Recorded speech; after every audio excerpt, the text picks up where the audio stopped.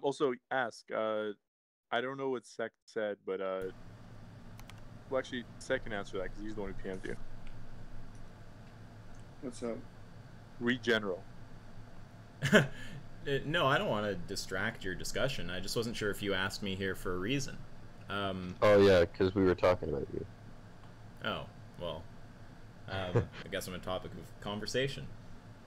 Was there like something in particular? Yeah, we were talking about your response to Jack's particularist objection. Okay, well, are we talking about the reply that I made in that debate video to particularism over universalism? Like, why there would be a preference one way or the other? I'm not sure. I haven't seen that video, but yeah, because I don't hold to that position anymore. I think he's right about that. Oh, okay. But, wait, so so from what I understand, I mean, Jack's here, so I mean, I don't want to put words in his mouth, but it sounds like he's saying that his response to the NTT is just that there are some irreducible facts that don't appeal to other properties that cows have that humans don't have. That is that we can eat them and we can't eat human. I'm not clear in what sense that's a reply to name the trait. Like, is the trait like, what is the trait supposed to be? the trait is that it's permissible to eat them. The trait is that it's permissible to eat them. So, what? Like, you mean that you view it as permissible? Sorry, say that again? Because, like, the whole thing we're asking is, like, we understand that it's permissible to eat one, and we understand that it's not permissible to eat the other.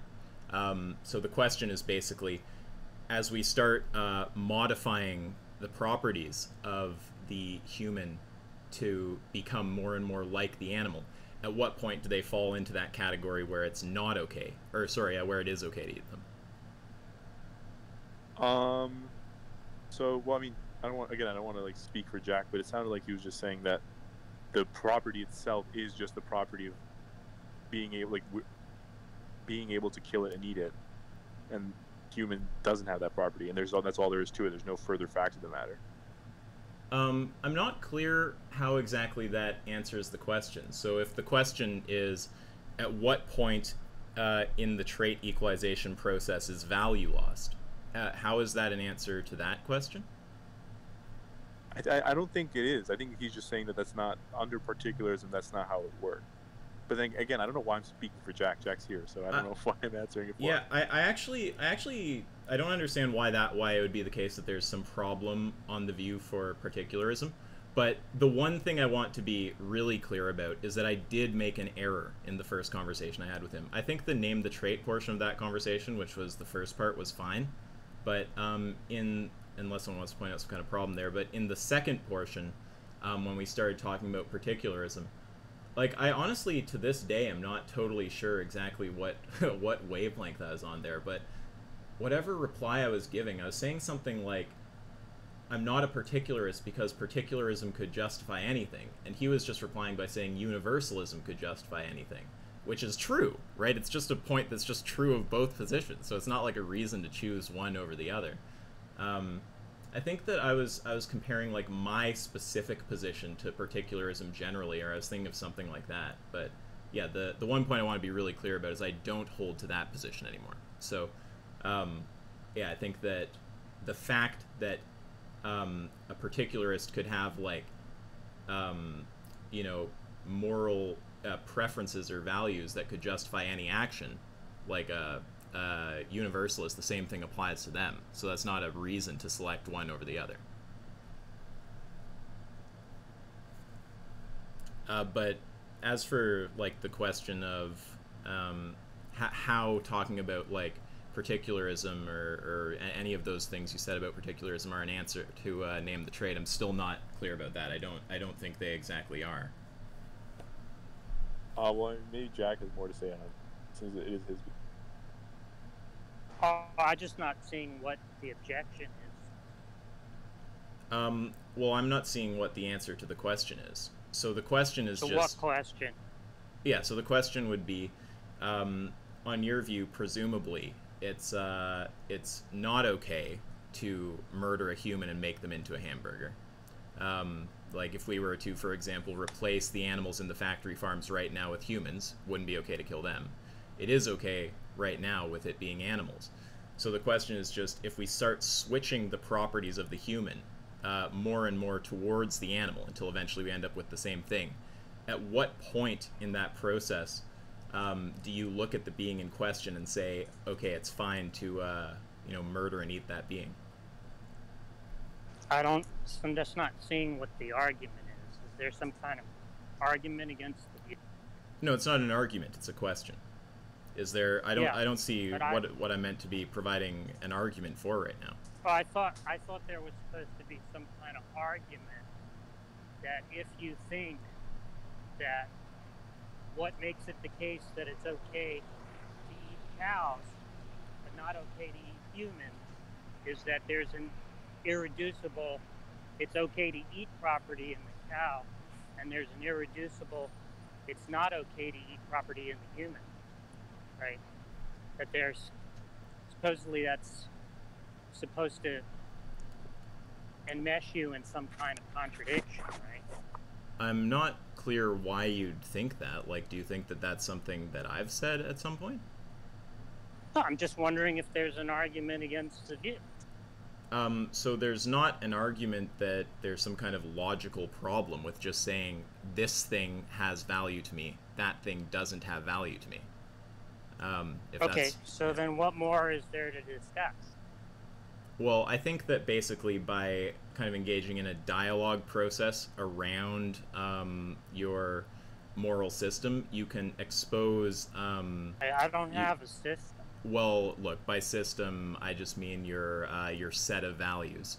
I think that you can expose conclusions in there that a lot of people would not be comfortable with. And the idea is like, why would I care about that? Well, I was about to say, the idea is like, if we're all some kind of like non-realist here, like I call myself a subjectivist, right? I think that we would just view moral discussion, I mean, like we'd view it as being largely about persuading other people of our values, or maybe showing that one of their actions is in discord with what their values are, right? Where is the discord? Well, no, the argument. Here, 1 second. You're chopping in on me, and it's making me lose my train of thought. So the idea is just to engage in this kind of dialogue process and see if we can get to the point that we're showing some kind of uncomfortable conclusion on the view for most people, or sometimes there actually is a contradiction. Yeah, I'm not interested in whether other people find my views uncomfortable enough, right? I just want to understand whether that there's some kind of problem with my holding that view. By problem, do you mean like there's some kind of like logical issue? Yeah. Yeah, so no, the claim has never been that there's some kind of logical issue. You don't have a defeater for that position, right? No, I mean, I think that any moral position you can just like, I mean, you could have whatever values you want to have, but you're trying to frame it as if at some point, as if I think that there is a defeater and now I'm in some way conceding. No, I'm just trying to get clear that you don't have a defeater for this. Right, so... Well, let me be totally clear about what I'm trying to do. So when I have these conversations, the goal is just to get to the conclusions of what the position says and show that if it's a non-vegan position, it's got conclusions that most people are not going to be happy with. So that's the purpose of asking questions about the position, like the first question that I asked. It doesn't matter to me whether other people are not happy with it. I'm just wondering if you had a defeater for the position. Well, if by a defeater you mean some way to show that, like, a given moral position is, like, fundamentally wrong, like, people can have whatever values they want, right? So that's not necessarily what I'm trying to do. Now, I think that you're just saying that you're not interested in the task that I'm setting out to do, and that's fine. You don't have to be interested, but, you know, I am. Yeah, okay. So, I mean, I'm curious what your reply actually would be to the question, though. I don't have an answer for that. Right. So if I ask you if you have any clue at all where in the trade equalization process value's lost, your answer is that you don't know? I mean, I don't see why I would know. Right. But I don't see why it's an interesting question if it's not a defeater for my view.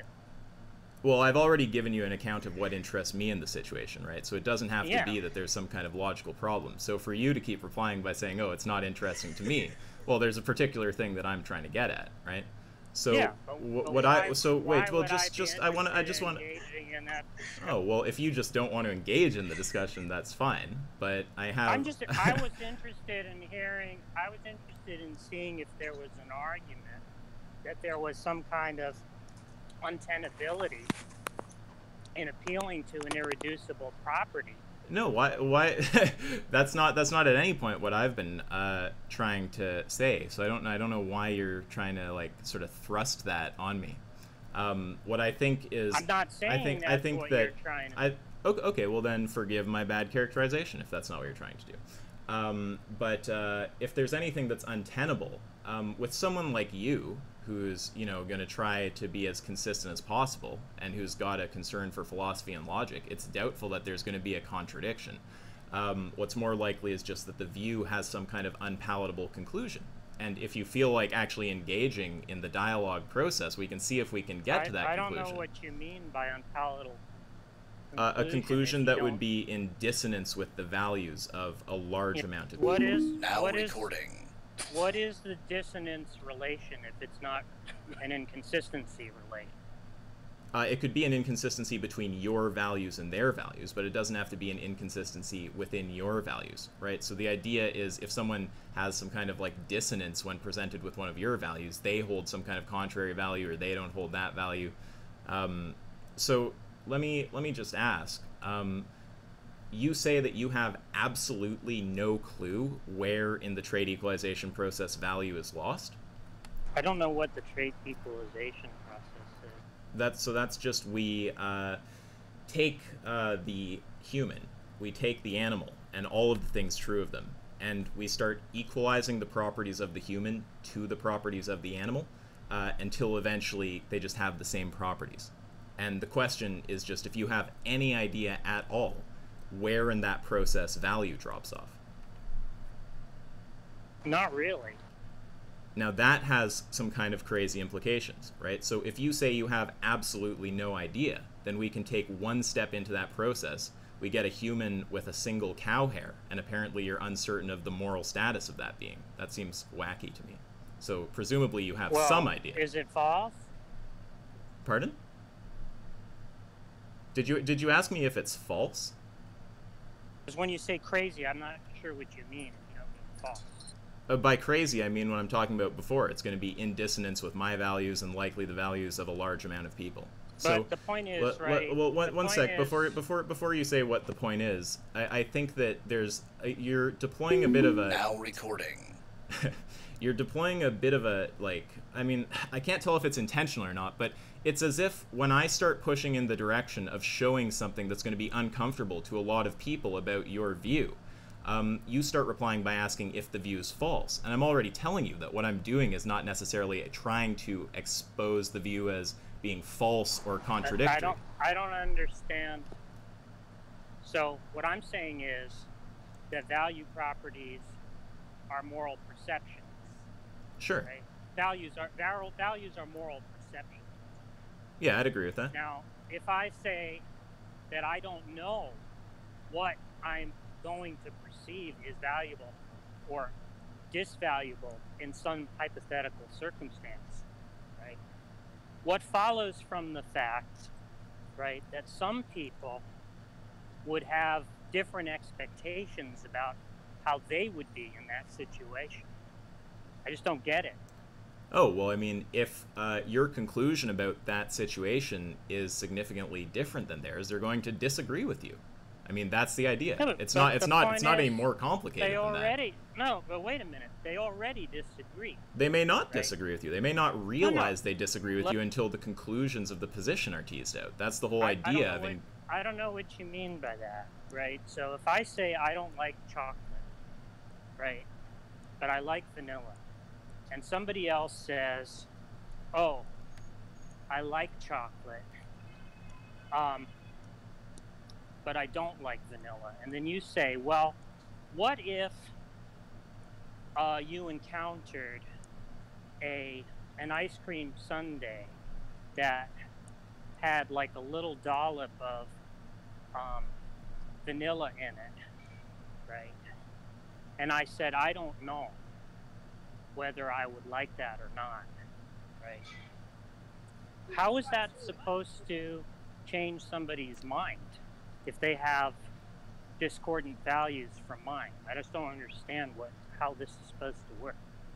Well, the idea is just that if you show that someone's view leads somewhere that a given person won't agree with, that person won't agree with it. I mean, that's kind of like all there is to it. So it's just, if you, it's just the idea is exploring what your view ultimately says and seeing if you and see. Wait, well, come on, Jack. Let me get some words across. So the idea is just to explore what your view says and see if it's ultimately a view that people would agree with. It's not really anything beyond that. They can't know, right, on a sensibility theoretic view, right, how they would react, right? They can just make how guesses they would react to what? To being in those situations, right? Yeah, but I think if your guess about, I mean, I don't know why exactly that's true, but if that's, oh yeah, okay, because I guess when you're visualizing the situation in your head, that's different than actually perceiving it, and you might have a different reaction, sure. But if your determination about what you do in the hypothetical is like sufficiently wacky, like for example, the position that you just put out, where you have no idea where value's lost in the trade equalization process, which would imply that you're completely morally uncertain about a human with a single cow hair on their body, that's just going to seem like a wacky position to most people, right? And that's the extent of it. To ask some follow-up question like, is it false, is just missing the point of the whole dialogue process. But I guess I just don't get it, right? If somebody said, if they were confronted with a person who was missing an arm, and normally they don't think it's right to like kill people, but they don't know how they would react, right, if they encountered somebody who was missing an arm. Maybe they would think it was okay to kill them, right? And let's say I think that in that situation I wouldn't think it was okay. Why is that interesting? Okay, so they just have different moral values from me. Right. So what's interesting? I didn't track every detail of the analogy there, but the thing that the whole sort of dialogue process and argument is ultimately doing is it's just teasing out what a view that's anti-vegan ultimately ends up saying, right? And just showing and just displaying that. And then the idea is that most people will not be comfortable with what these views say, right? So that's the extent of it. This person. Wait. So I'm just trying to understand. Let's just grant that for a second. Why would it need to do something beyond that, right? If the goal is just I'm just trying to understand. Right, well, one sec. I just don't want us to keep repeating the same thing. So I just want to make sure that you understand what the goal is, right? So if we all just have our own separate values, right, and we're trying to persuade other people, and show them if we want to show that a given position isn't reasonable, then it's good to develop some kind of tool or dialogue process that you can run when you're talking to people who hold I don't know what you mean by unreasonable. Out of line with what they value, right? But wait, but you're not letting me get my thoughts across. So just let me communicate here for a second, because when you talk, like I have ADD, when you start talking, I lose focus on what I'm trying to say. So we need to take turns. Okay, so yeah, so why would it be wrong for the whole goal of the dialogue process to be simply to show the conclusions of a given view and with the idea in mind that when people see that conclusion, they will be unhappy and not align with the view? What would be wrong with just designing a tool for that purpose? But the conclusions are not hidden; they're perspicuous. Pardon me? The conclusions are not hidden, they're perspicuous. What's that supposed to mean? Meaning, if I say I don't know how I would react in those situations, right? There's no mystery there that has to be teased out. Right? It's all on the surface. Well, I don't know if I'd say there's a mystery, but if you tell me that you're uncertain about whether you would value a human with a single cow hair, again, like, I think you've just lost most people, and that's the whole purpose of the dialogue flow, is just to show that people who hold the carnist position have views that most people would not align with. Well, maybe somebody else here understands. Well, I'm not sure what you're struggling with. Like, let's try to clear it up, because I really don't think it's that confusing. Don't you think that it could be useful to have a tool that teases out the conclusions of views such that people can see that they don't agree with those views? What? Can you just, Jack? Can you just give an answer to that question? I don't want to be rude, but I've asked a lot of times. I don't see how it's useful, because I don't see how there's anything that's hidden, right? Wait, why would something being hidden being relevant to whether it's useful? You said teased out. Well, teased out doesn't. Right? Okay. Well, we have to be clear what we mean by hidden. Just not currently visible to people. Like, if that's the case, then you can say it's hidden. Yeah, I don't see that there's anything, right, that's mysterious about the position where anything has to be teased out. I'm just not. Oh, well, look, before I asked you if you had any idea where in the trait equalization process values lost, did I know the answer to that question? No, but it doesn't matter. No, so something was teased out. Well, I mean, but Jack, it's as if every time I ask you a question, and where you know that the answering will grant me my case, you ask a question in response. So why don't you just why don't you just answer that? So you asked what there is to tease out, and I just told you. When I asked you about where in the trait equalization value is lost, and you gave an answer, do you think that I gained information by doing that? And if so, in some trivial sense, maybe. Wait. No. In some trivial sense, what's that supposed to mean? I gained information. I did not know what your position was before. I did know after. Therefore, I teased something out. Did you find something out that affected whether you would accept my position or not? Well, for me personally, no, because I already reject the position because of your view. Wait, stop, come on. I already reject the view because of your position on veganism, right? But to an observer who's currently not convinced of veganism, who's a carnist, right, and who thinks, maybe it's justifiable to eat meat, then sees that conclusion, they're going to go, well, that's a position that I can't take to defend that view. One down. Wait, which part of my position do they? I think most people would not take a position of being uncertain about the moral status of a human with a single cow hair. Well, wait a minute. I just said that I wouldn't know how I would react in a case like that. Right. That's not taking a position. Well, when I'm referring to your position... Okay, sorry, go ahead. What my position is, right, is that it's okay, by my lights, right, to eat... No, you got cut off there. Did you say more? Or Sorry. It's okay. I said, what my position is that it's not okay to eat cows, and it's okay to eat human beings, right, by my lights. Yeah. Now, if somebody asks me, well, why are you willing to do that, right? It's not in virtue of anything further, right? It's just an irreducible property, right? Now, but that's not the element I'm criticizing, but continue. Well, that's what I'm trying to understand, right? So if a person said, oh, well, that person doesn't know how he would react if he encountered a person who had one cow hair, right? How does that show that there's some kind of problem with them holding the same view as I do? I don't get it. Well, okay, so the cow hair thing, that seems to me like in most people's eyes it would be crazy. So they wouldn't be comfortable holding a view where they say that they have no idea where in the trait equalization process value is lost. You're not understanding what the... Well, when I'm referring to the view, I'm referring to when you say that you're completely uncertain where in the trade equalization process value is lost.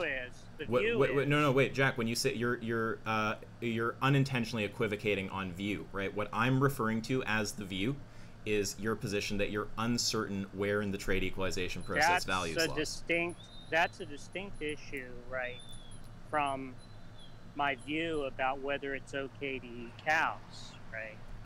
But this, when I say the view and I'm trying to show the problem, this is what I'm talking about. That I epistemologically, as an individual, have some uncertainty, but some... Yeah, so your view on the question of where in the trade equalization process value is lost, if your view on that question is, I have absolutely no idea, that has an implication that people won't accept. I don't understand. Well, what is it that would make it the case, right, that I oughtn't to be uncertain about that? Is there some kind of like fact I can look for in the world?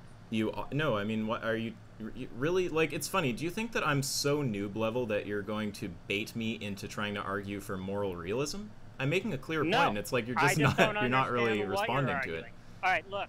Well, I can keep walking you through it. Yeah, well, you're not doing a good job. So why don't we bring in another? Yeah, well, sure. Is there anybody else here who understands the I rationality of this procedure? I would be very surprised. I would be very surprised if Jen didn't understand. So I'm curious what Jen has to say. Well, I'm a little bit confused as to. It seems like Jack is saying, what he would think if confronted with that example is just irrelevant to sort of the force of the argument. But it sounds like you're saying that the person who hears him say that would say, oh, well, obviously it's so obvious, it shouldn't be a question of I have no idea, so that means their position's wrong, or it's not something I would take personally. Is that about right? Generally. So the idea is, if we ask the question, if we start equalizing all the properties of an animal to a human, at what point is value lost? If someone's reply to that is, I have no idea, right? That's what I'm talking about as the position, right? So if we make it a proposition, the proposition would be, I have no idea, yeah, we could say, I have no idea where in the trade equalization process value is lost. That's a position that people would not agree with. But I think Jack is just saying it's not really interesting on a moral anti-realist view that a bunch of other people might find it. Well, let me talk to Jen for a second, because also it does interesting to him. I mean, that's kind of like beside the point. So the idea is the idea is just to show that the what Carnist positions end up saying is unpalatable to most people. Now, if I can ask a simple question about your Carnist position, and that's the answer you generate, that is going to, I mean, I don't really know what else to say. Like, that's going to look wacky to most people. Most people aren't going to accept that. So just talking to Jen for a second, does that answer your question, or is there something? Oh wait, so where exactly is it problematic? Like, let's say we're using another example. This is somewhat analogous to when people use like Sorites examples, right?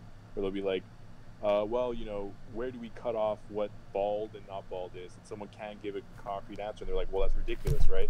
But I don't know if it's like, how is that supposed to, like, could say you're talking to Jack, how is that supposed to convince Jack, for instance, that his position is problematic? Wait, there's a problem with the question right there. So the goal isn't necessarily to convince the person who you're speaking to. But then how is it an argument, though? It's not an argument for veganism, then, right? Well, firstly, it's not really an argument. It's more of like a dialogue process.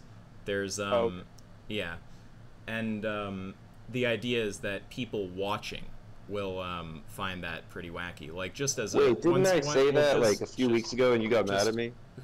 Who is that? Do we know each other? My name is Tiny Tofi. Oh, I didn't even recognize your voice.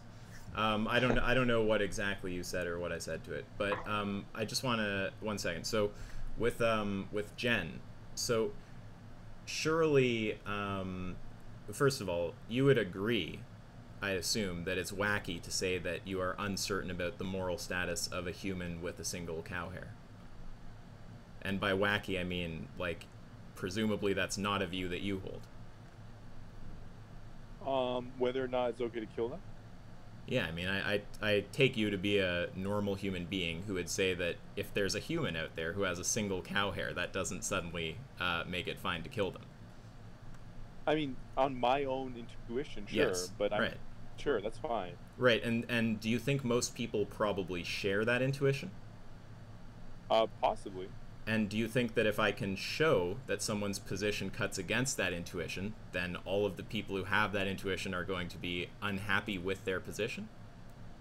But but what I'm confused by here is it seems like Jack is saying something a little bit different, though. It's not that he's saying he has no idea. Like, if he saw someone, I think it sounds like he's saying he needs to see it to have a view on it. He has no moral perception of it currently. Well, the question I asked was just whether he has any clue at all where in the trade equalization process value is lost.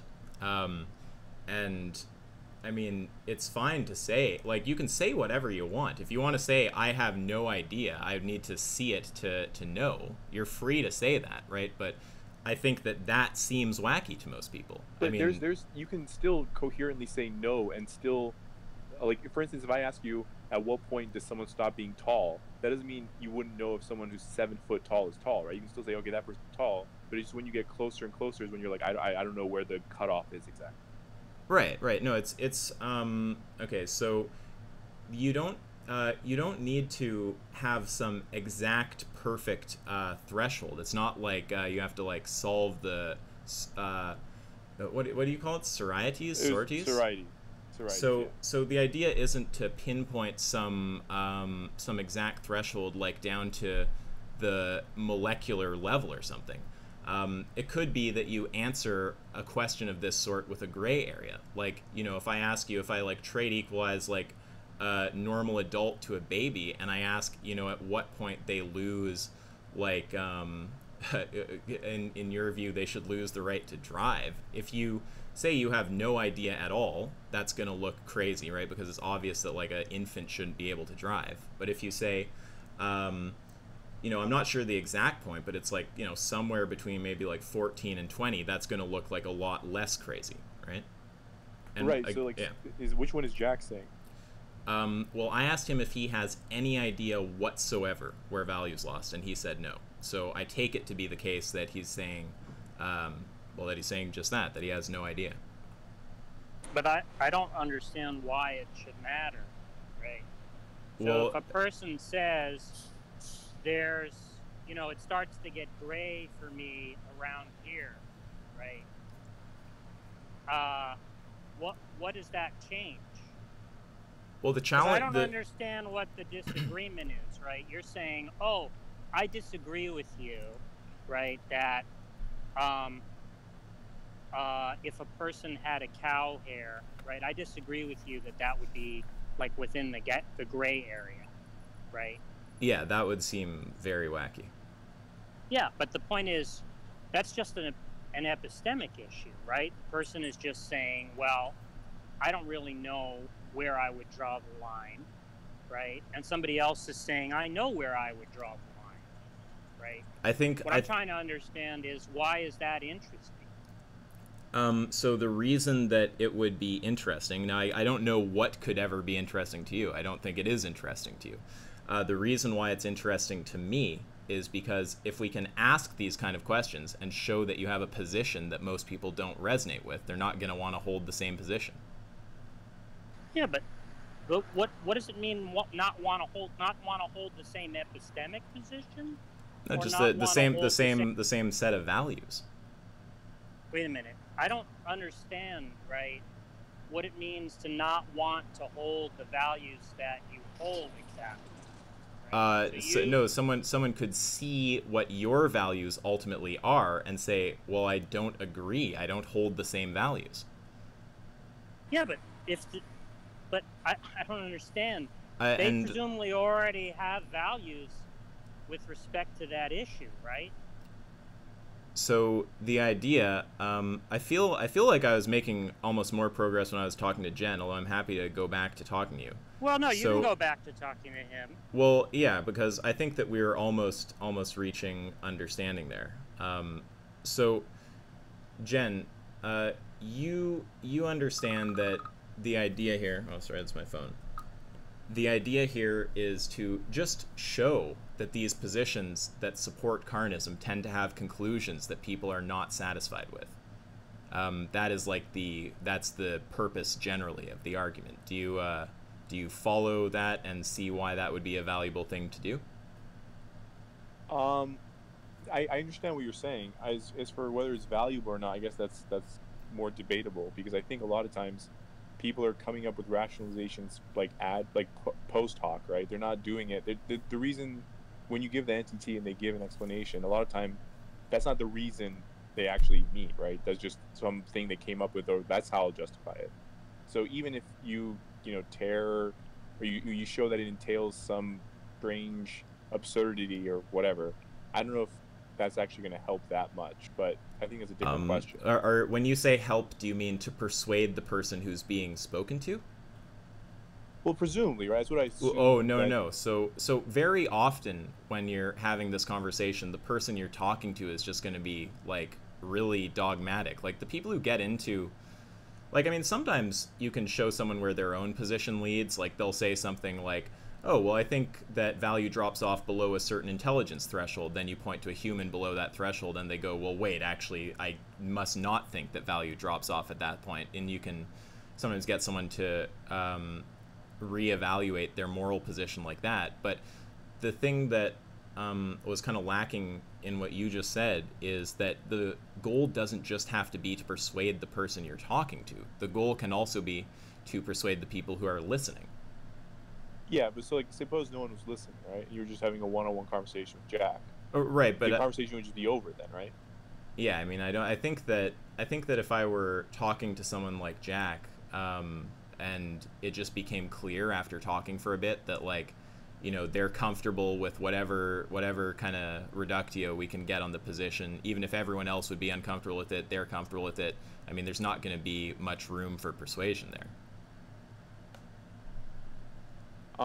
Yeah, I guess so. I'm not fully seeing, I suppose, where the exact issue is with Jack's specific position, just that. When you say issue, are you thinking like a logical problem? Well, no, not a logical problem. It can be any sort of problem. Right. So it's like an unintuitive result of his position. So, for example, would you consider it to be a problem if in his position there was some kind of moral evaluation that you disagree with? Can you be more specific? Yeah, I mean, he says X is fine and you think X is wrong. Well, I mean, obviously I would just disagree with him, right? Mm-hmm. But that could be the extent of the issue that we're trying to show, right? So a position that from the start doesn't seem obviously disagreeable to someone listening in from the outside, like, oh, okay, he's okay with eating meat, he's not okay with, like, eating humans or something, seems reasonable enough. The idea is that by, like, exploring it, you can actually find that it probably has other consequences that you wouldn't be comfortable with. So someone who's watching from the start and thinks, those starting points seem reasonable enough, like it's okay to kill animals, it's not okay to kill humans, by teasing out what the view actually says, by asking some of these questions, you could show that it says something that person is in fact not comfortable with, and then they would not align with the view. Yeah, I get that. Yeah, so you can understand that being the purpose of the argument. But it's not an argument, though. Or, well, I shouldn't call it an argument. I should call it a dialogue process. Well, yeah, I mean, it seems to me that your point convince not necessarily always the person, sometimes just people listening, and just based on some sort of whatever values or intuitions or whatever they hold. It just like in terms of you have the entity written as an argument too, right? Yeah, the argument, though, what is that meant to demonstrate? So the argument is when someone tries to give a particular answer. Some people don't understand that this answer produces a contradiction, so the argument is there to show that it does. So sometimes people will say humans have value, animals don't have value, and there's no point in the trade equalization process where value is lost. So the argument just shows that that view produces a contradiction. Right. Wait. Pardon? I'm Yeah, not under. What? Oh, you cut out.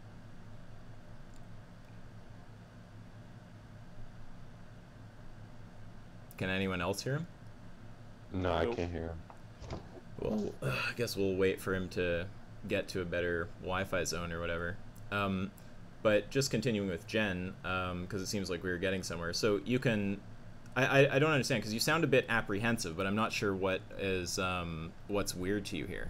So like, you could just have a dialogue process where the goal is just to tease out the conclusions of positions, such that people can see whether they would agree with those positions or not. Yeah, no, that part is totally fine. I have no issue with that. Okay. I think I think it seems to me that as an actual argument, which I know it's not meant to be like an argument, but as an actual one-to-one argument, seems not, I wouldn't say lacking, but it seems like it doesn't have as much force when someone just comes up with, oh well, just a brute fact or whatever they come up with. Yeah, well, I mean, there's no moral argument that you're going to be able to make to someone who, holds a given position and just accepts all of the consequences of that position, right? So I think that you're unintentionally like setting a bar for the argument that I've never set for, well, I mean, again, I should call it argument and dialogue flow process, but you're setting a bar for name the trait that, I'm not setting, and that would seem to me as like a non-realist, like a wacky bar to set. The idea doesn't have to be that you can like run this dialogue flow process and then by the end, like any person is going to be like, oh, well, I should obviously become vegan. You can just create a tool that's going to be, more or less effective at showing the disagreeable aspects of positions so that others can understand if they would hold that position or not. Or if you have an interlocutor who, like, sometimes you can persuade the interlocutor. That happens often, actually. Like, there's street activists who will use the argument. Or sometimes I'll talk to someone, and kind of like I described before, maybe they'll give some kind of trait initially. They'll be like, oh, they taste good, right? They'll say that's the point in the trade equalization process where value is lost is where the being in question tastes good. And it's like, okay, so wait, you're saying that if humans tasted good, it would be fine to eat them? And then they'll go, oh, well, I mean, no, that actually, and then you can say, well, then it can't be that value is lost just where the being in question is tasty, right? So sometimes the person who you're speaking to will have a change of values by seeing where their position leads. Sometimes they won't. But I think in all cases, if you have like a kind of just a general audience that's like just a sample of the general population, the carnist views you'll be able to show have conclusions that most people aren't happy with. And that can just be the extent of what the tool is for. Do you see like a problem with any of that? No. Again, I don't have an issue with using it as a tool like that. I don't think Jack would have an issue with it either. I don't know if I'd speak for him there. He seems like he does. I don't know if he's back or not, but Yeah, Jack, I'm here. are you there? Oh, go ahead. Yeah, I mean, I'm. just cut out again. Yeah. Oh, sorry. It was like the second you started talking, you're like, yeah, I'm here. So you're gone. Yeah, but I'm just trying to understand, right? So let's go back to the baldness case, right? If I say, I think this guy is bald, and this person is not bald, right? And somebody else says, well, I don't draw the line there, right? What is the revision supposed to be? What do you mean by the revision? Well, they're saying that person has different ideas about what baldness is than I do, right? So am I supposed to say, oh, You cut out, you said, am I supposed to say I just...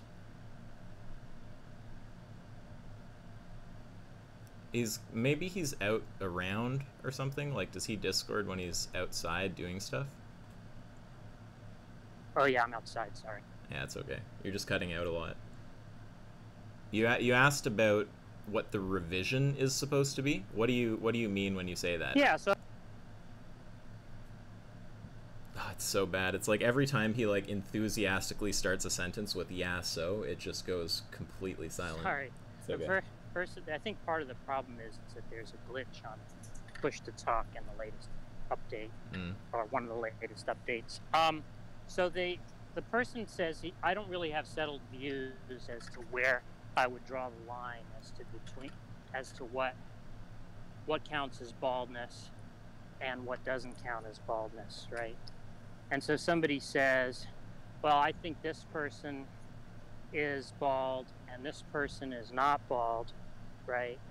But the first person doesn't agree, right? What exactly is what is this kind of procedure supposed to do in a case like that, right? Just let me make sure I understand the case. The case is you draw some line about baldness. The other person doesn't agree with your line about where baldness starts or stops, and then the question is, what are you therefore supposed to do in light of the fact that they don't agree with where you draw the line on baldness? Well, that's what I'm trying to understand is like. Right. Okay. So if that's the question, I think that you just are like, it's like you have a different idea of what the argument is. Like, again, I shouldn't call it an argument, because there is a part of it that's an argument, but it's like a dialogue process. I think you have a wrong understanding of what the tool is supposed to do. Like, do you think that it's supposed to be the case that anyone who you run this dialogue process on is supposed to, by the end, come to the conclusion that they ought go vegan? Like, is that what you think the tool is supposed to do? Well, see, what I was imagining was that here we have a position, right? That the reason why that somebody offers that the reason why it's okay to eat cows, right, is because of some irreducible property, right?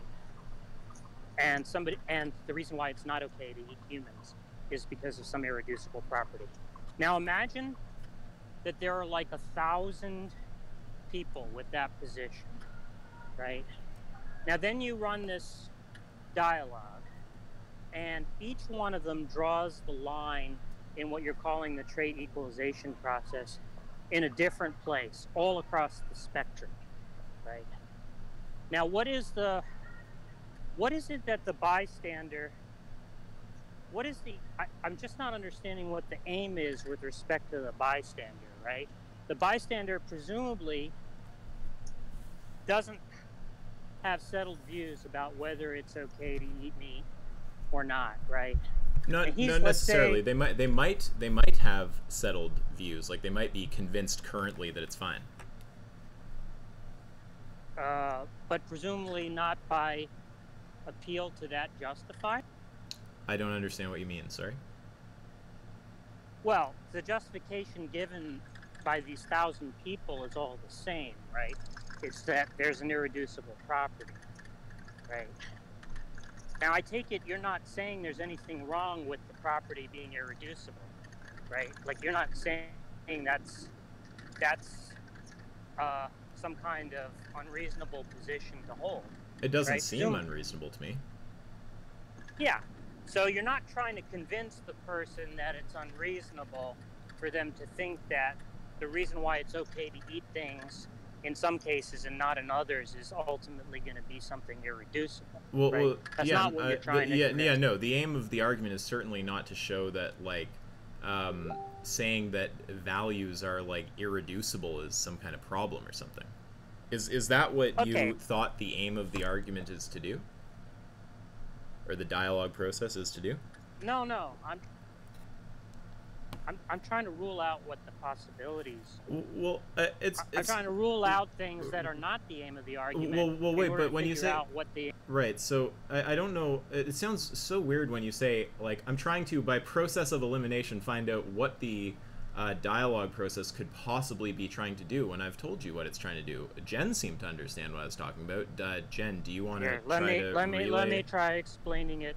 Let me try having a discussion with Jen.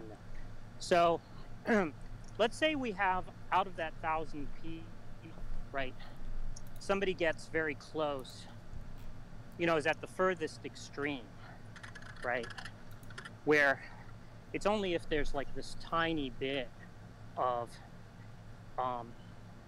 humanness that remains, that it's okay to eat the human, right? Now, at both extremes, out of the 1,000 people, right, everybody's appealing to the same rationale, right?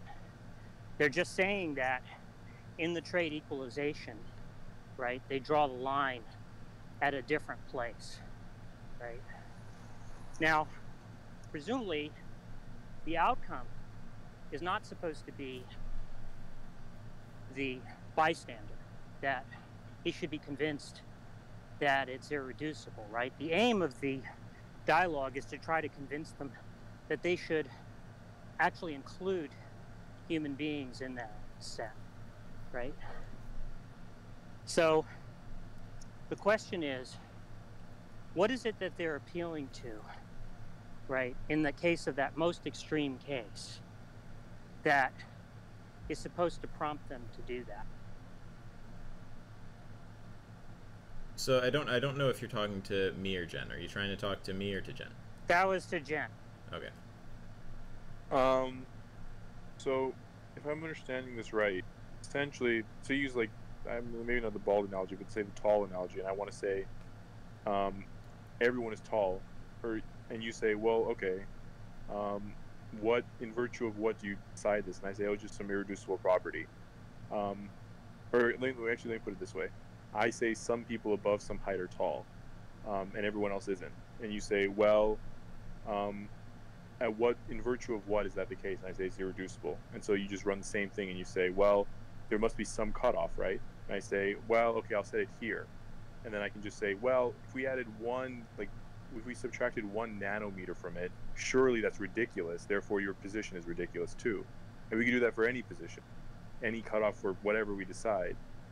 It sounds like you're saying that regardless of, we had a bunch of people and we asked them, where do you put the cutoff? And they all gave different answers.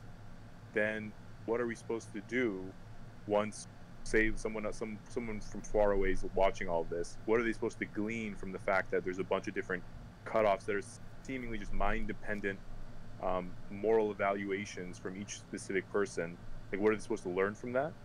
Yeah, because the point is they presumably have intuitions to begin with, right, when considering those cases. So why would encountering the fact that other people have different intuitions from them, why would we think that in some way is supposed to move them to like revise their moral intuitions?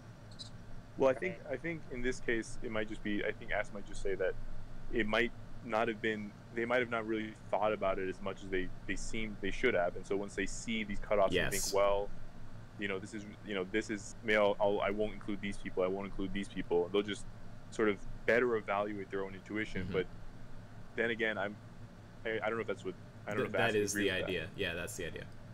Yeah, but you can do that with an imaginary, you don't need a real interlocutor. Well, yeah, Right. for sure. Yeah, you could just say, well, what if the person said this? What if the person said this? What if the person said this, right?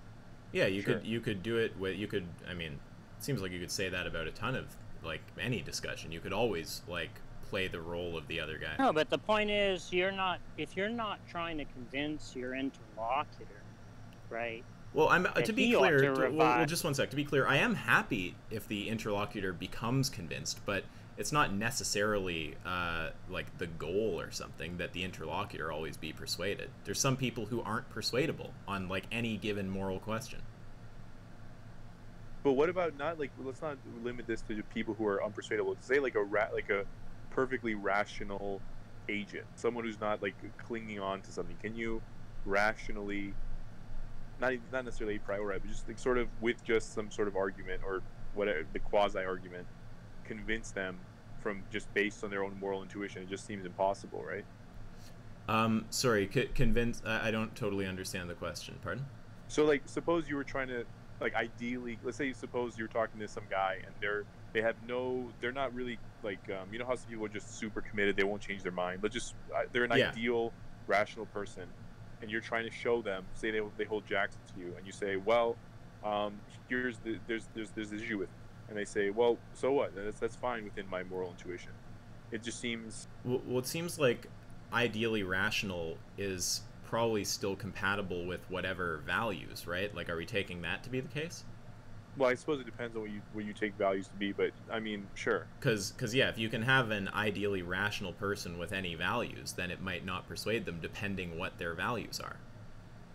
Well, I mean, not any value. Like the whole idea. Oh, sorry. Oh, I was just gonna say the whole idea is like we have some idea about what people's values are and what kind of things they will and won't be comfortable with. If we were in a radically different world, we might not be able to use this kind of tool. In this world, it seems to do work, right? But it could, if you could come up with some possible world where people have like really different intuitions about morality, and it would be less effective or not effective. Sure. Wait, so Jack, where exactly was the issue again? In terms of, I think, since Ask said it's not necessarily about the interlocutor, where would your issue be?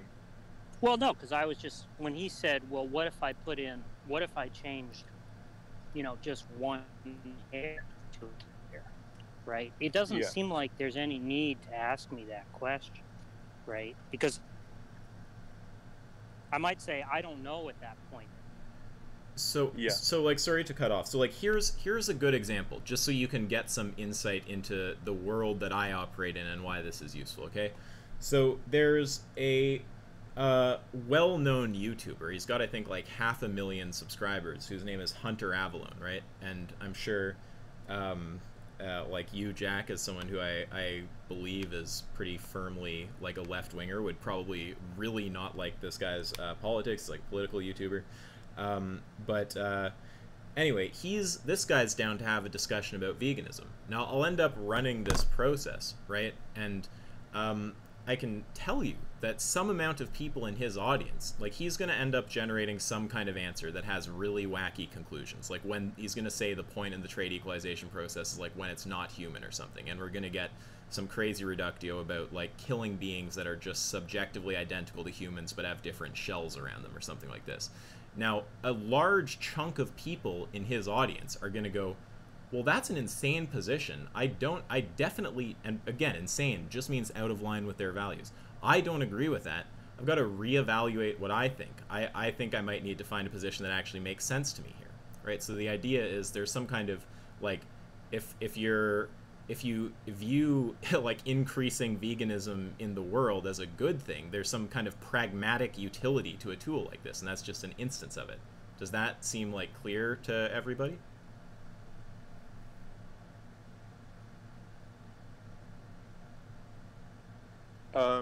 Yeah, that was clear to me before. Although I think I came into it assuming that it was meant to be an argument, but I mean.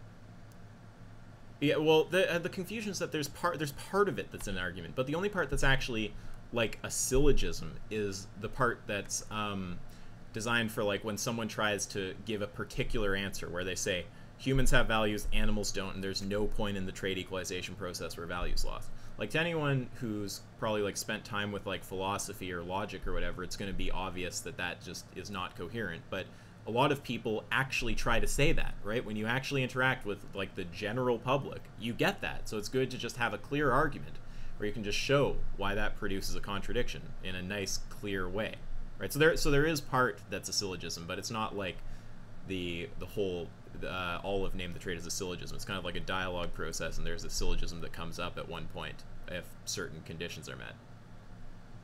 Yeah, and so in terms of like what Jack said, suppose he said, I think this is what he said. He said he doesn't know. There's just some point where in this, trade equalization, the irreducible fact, and it might be different irreducible facts for different stages, but I mean, regardless, sure, there's some point where there's just no thing, and he just doesn't know where it is exactly.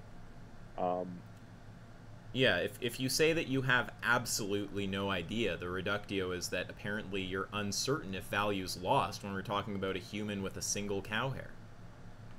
Well, I mean, we don't have to.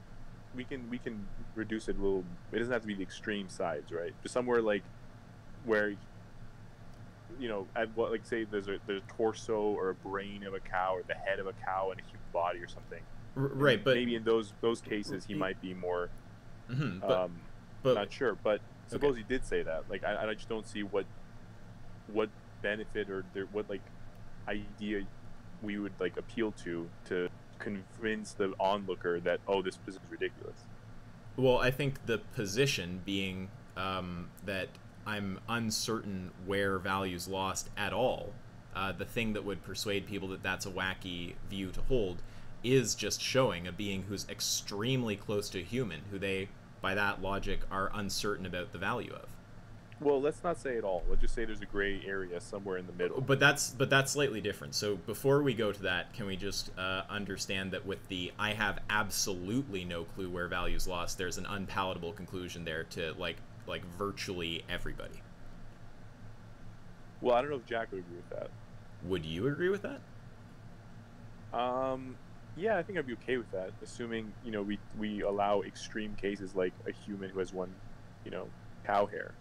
Yeah, I mean, like, it can be, you can make it like one cow, like a patch of cow skin or something. Like, I don't know, it can be more than a hair. But, like, the point is, if you have, sure. Like, I don't, maybe that's the difference between some insanely microscopic change and one that's a bit bigger is, like, meaningful to you in some way that I'm not appreciating. Like, okay, but... No, it's fine. But, like, the idea is just if you have absolutely no clue, there's just, like, a massive amount of beings we could pick that just are obviously going to have value to everyone who's watching. And if you say you don't have any idea if they have value, that's where they say, well, then your answer to that question just seems bad to me. Like, I can't get on board with that. Well, yeah, that's fine. Right. So, what's... Although, I'm not... Looking back, I'm not... Well, I don't know if Jack's still in here, but... yeah, he is. Or wait, Jack, were you saying this in a kind of, you know, like when sometimes people will say things like when they're talking about counterfactuals, they'll say something like, "Oh, well, if this happened, then this would have happened," and some people are like, not fictionalists about it, but they're really just skeptical they have any epistemic access to what they would feel like given this counterfactual. Is that kind of what you were saying, or are you just saying straight up like, "Oh, if someone came up to me and they were all human aside from like one, you know, skin cell of a cow, then I would have no idea like if I should kill them or not"? Well, no, I'm just sort of not really seeing what turns on that, because presumably there's going to be some point at which somebody is going to say something. I would draw the line here where it's presumably not going to be wacky, as Isaac put it, for the vast majority of viewers, right? Yeah. Wait, did you just presume that there's a line you can draw that won't be wacky for most people? Oh yeah. Why would you? Well, I'm very skeptical of that. Why would you make that assumption? Because I think that the number of people who don't have a problem eating meat is like vast. Right, but you could say that about anything that was like normal at some point in history. Like it's not clear to me at all that there's actually like some kind of answer you can give to that question about where value's lost that's going to be satisfactory to most people. Now, we don't have data on how most people react, so no one's going to be able to like win that, but I'm just planting a flag there that, I mean, I tend more to think that there probably isn't even a line that people would be happy with. I think that every attempt to draw a line seems to make people uncomfortable. And saying I don't even know where the line is seems to make people uncomfortable too. But trade equalization isn't a line though, right?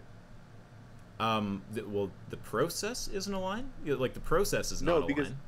Because it's not a linearly ordered thing, right? So like you can swap traits in different orders, right? So in one sequence, that's down the line, that's okay, but then in a different sequence, that's where it becomes okay, and so forth. Yeah, well, like, are you just asking it, like, if the order that you alter traits in matters? Well, no, I'm just saying it's not one line. It's actually many different lines. What do you mean it's You, many like different suppose lines? I said, like, I can't say, like, if... Oh, you mean, sorry, it's- I think I might understand, actually. Are you saying that the same person who has one view about, like, let's say that they just think value's lost when intelligence is lost, are you saying that that's technically a massive amount of lines because based on how we order the trait equalization process, that point could be at different places? Yeah, that's kind of what I'm saying. It's just that when we talk about there being line, it seems like you're asking for an example of, like, the creature or whatever that would be at that line. But it seems like we can have multiple lines where if what I think is most important is, like you said, intelligence, then I can have many different iterations of this different things, that as long as the intelligence thing is, the intelligence factor is right, all of those are the lines, right? But there's not one specific thing that's the line. I'm not totally sure if I'm following. I guess it's just the language. I don't know what you mean when you're saying this thing is the line. Like, what do you mean exactly? Like, so, like let's say in the example of you and Jack were using, give me an example of where I could draw the line. You could draw the line at, like, an IQ of 75 or something. Okay, so what we're doing is we're talking about one specific we're talking about one specific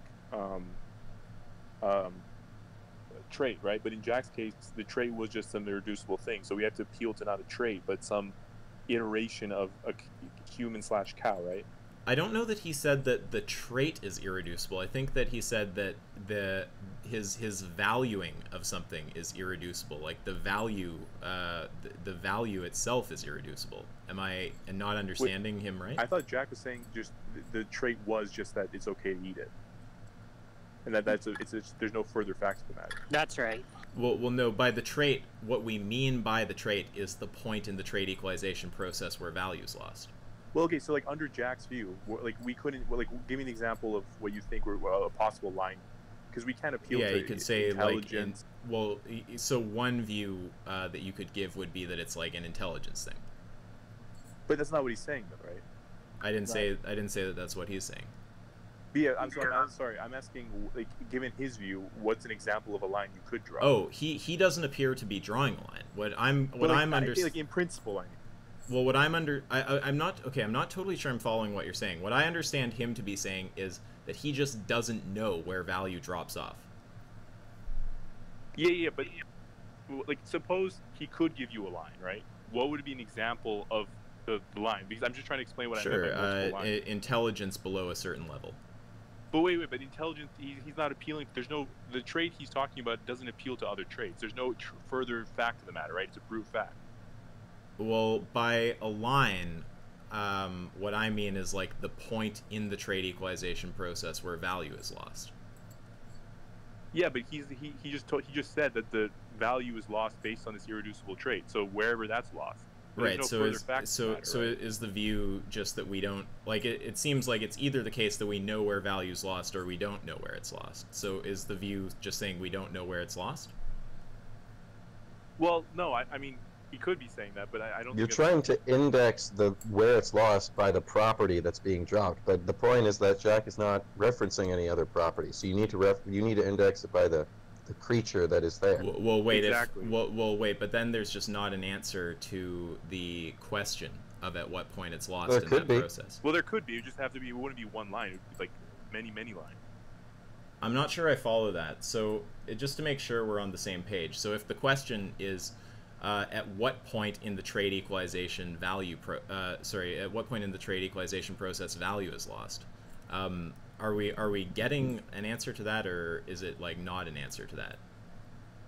I mean, we could, like, suppose we had a sort of an infinite, not necessarily infinite, like, countably infinite set of all the different iterations of swapping between humans and cows, and then I, given sort of infinite amount of time, go through each one and say, oh, this one has value, this one doesn't have value. And the point there is that there's no line per se I'm drawing. It's more so that I'm just going through and saying this one brutally does have value, this one doesn't have value, and so forth. So is the view that there's, like, I guess I'm just not clear what it's supposed to be saying. So, like, if there is a line, I'm just wondering what the line is. And if there's... Okay, let me put it this way. When we talk about a line, what axis are we looking at when we're talking about the line? So, like, if we were talking about intelligence, you'd say, okay, we're cutting it off at 75 IQ, right? Yeah. But Jack's thing is that it's just some irreducible trait. So we just cut it off based on our mind-dependent assessment of where it stops being, you know, morally valuable or whatever. Right. And are we able to get any, like, account of where that is? Or from our perspective, do we just have no clue where he draws that line?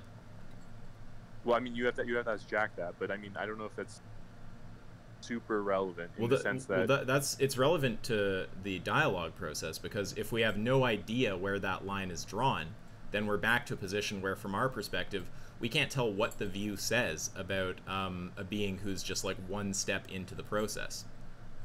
Well, okay, just to make this easier, let's just say Jack, on a case-by-case basis, because he's a particularist, right, can tell you whether it has value or not. So if you give him the example of the human with the one hair of a cow, he'll be like, no, that is value. But then if you go into further into like middling territory, then you'll be like, well, no, that one doesn't, so forth. Mm-hmm. So on that view, what's the answer to the question, like, meant to be? Sorry, say that again? So, like, the question about where value's lost, on that view, do we just not know where value's lost? Well, the point is there's not one line where it's lost, right? What do you mean when you say there's not one line where it's lost? Because the only way that works is if there's one specific variable we're using the axis for. So when we're talking about just strictly intelligence, then there is clearly a line. Anything below 75 is not morally valuable. Anything above is, right? I think there might be some kind of confusion. So by the line, like, all we mean is, like, we have all the properties of the animal, and we have all the properties of the human, and we start changing the human's properties to match the animal. And we're just asking, what has to be changed before value goes away. Well, yeah, but I understand that. But what I'm saying is that in this case, there's not one thing that would have to be changed. Yeah, it could be more than one thing. That's fine. Well, no, not it's. What I mean to say is that it's not. There's no one axis. property. Yeah, it doesn't have to be one property. It could be like multiple properties. There's not even a set of properties. It's more like there's, depending on what let's call it a creature or whatever, a human cow we create on a case-by-case basis. Some have some moral value and some don't. Mm-hmm. Okay. There's no hard line where we can say anything below this property or this set of properties or whatever does have moral value and this one doesn't. Oh, yeah, I mean, it could be, like, maybe there's, like, if we set up some equalization, it could be like, oh, it's lost here, and then it's regained, and then it's lost or something. We're just wondering if you can give an account of a place where it's lost in the, in that process. It's just a brute fact. I'm sorry to interject, but it would just be some... Yeah, just some brute fact, right. Right, well, but wait, so when I ask the question, at what point is value lost, am I given information that I'm able to tell where the point is, or I just don't know from my perspective? But that's the point. There's no one point there, right? We just agreed, right? I don't know if I understand what you're saying when you say that. Okay, so if I'm saying, if we're doing we're looking at 2 dimensions, right? And I want to know some shade, what values for x and y are below some value of x and y, some shaded area exists. I can't just tell you where the x value below it, where it's shaded. I have to also give you the y. And similarly, we have multiple dimensions. You can't just give one place where one line where there's sort of below this is, you know, a no value, this, and above it is there is value. You have to do multiple dimensions, right? Again, I'm not sure if I'm understanding, but I don't see how it really, like, poses any kind of problem. Like, it's either that I'm given some kind of account of where the value's lost or I'm not. And, like, all I want to understand is, like, where in that process it goes away. Because it must go away at least once at some point in that process, right? Well, yeah, he could just trivially give you, like, really obvious examples, right? Like, if, like, the example you gave up, the one hair, you'd be like, yeah, that still has value. Yeah, so we're looking for the example, like, closest to a human, right? So like Closest to a yeah, human? so like if we start modifying the human, I guess I'm Yeah. not there's something that I think we're like talking past each other with here. So like let me just make sure that we agree with the same thing. So like we agree that there must be a point where value is lost, right? We agree that somewhere in the process of equalizing traits, value is lost. At least one, not necessarily Yes. just one, but yeah, Yeah. sure. Okay. So then I want to know what that point is. Yeah, so that's the question. And then are we given like an account of where that is, or are we not given an account of where that is? But the point is that it doesn't seem like on the particularist account that you do need to give an account. Well, need is a weird word. Like I Well, don't. okay, well, let me put it different. There's on Jack's account, it sounds like there's many sort of dimensions and different lines, and so there isn't one thing you can just appeal to and say, oh, this is where the line is, right? Because they're just brute fact. So if you could give an account, then they wouldn't be brute facts anymore, because they would be in virtue of something else, right? So if he said, oh, well, the line is when the cow has this property, then that's the moral value is intrinsically tied to that property, so it can't be brute anymore, right? It seems to me that it still has to be the case for any being in that process that it either has value or it doesn't have value, right? Well, no, yeah, we're granting that, but it's just the reasons is there's no further fact of the matter, just brutally why at one point it's like when we talk about the Sorites paradox.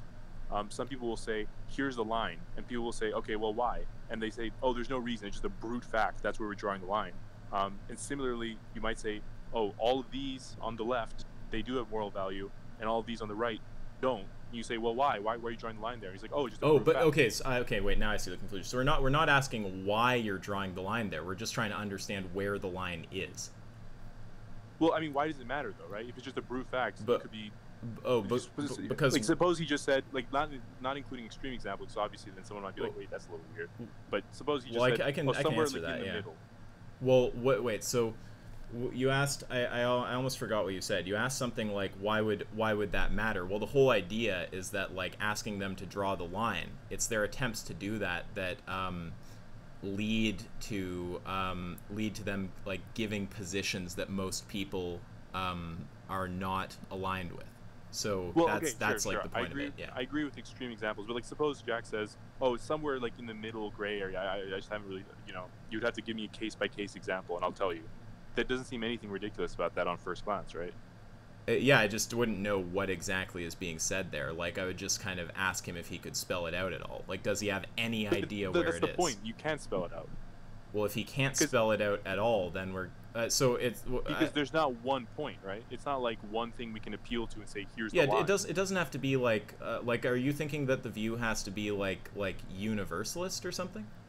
No. Like, let me use the classic example. You're definitely familiar with it for the particularist, right? If I said, clearly there's take this unfunny joke and this funny one, and there has to be some, point.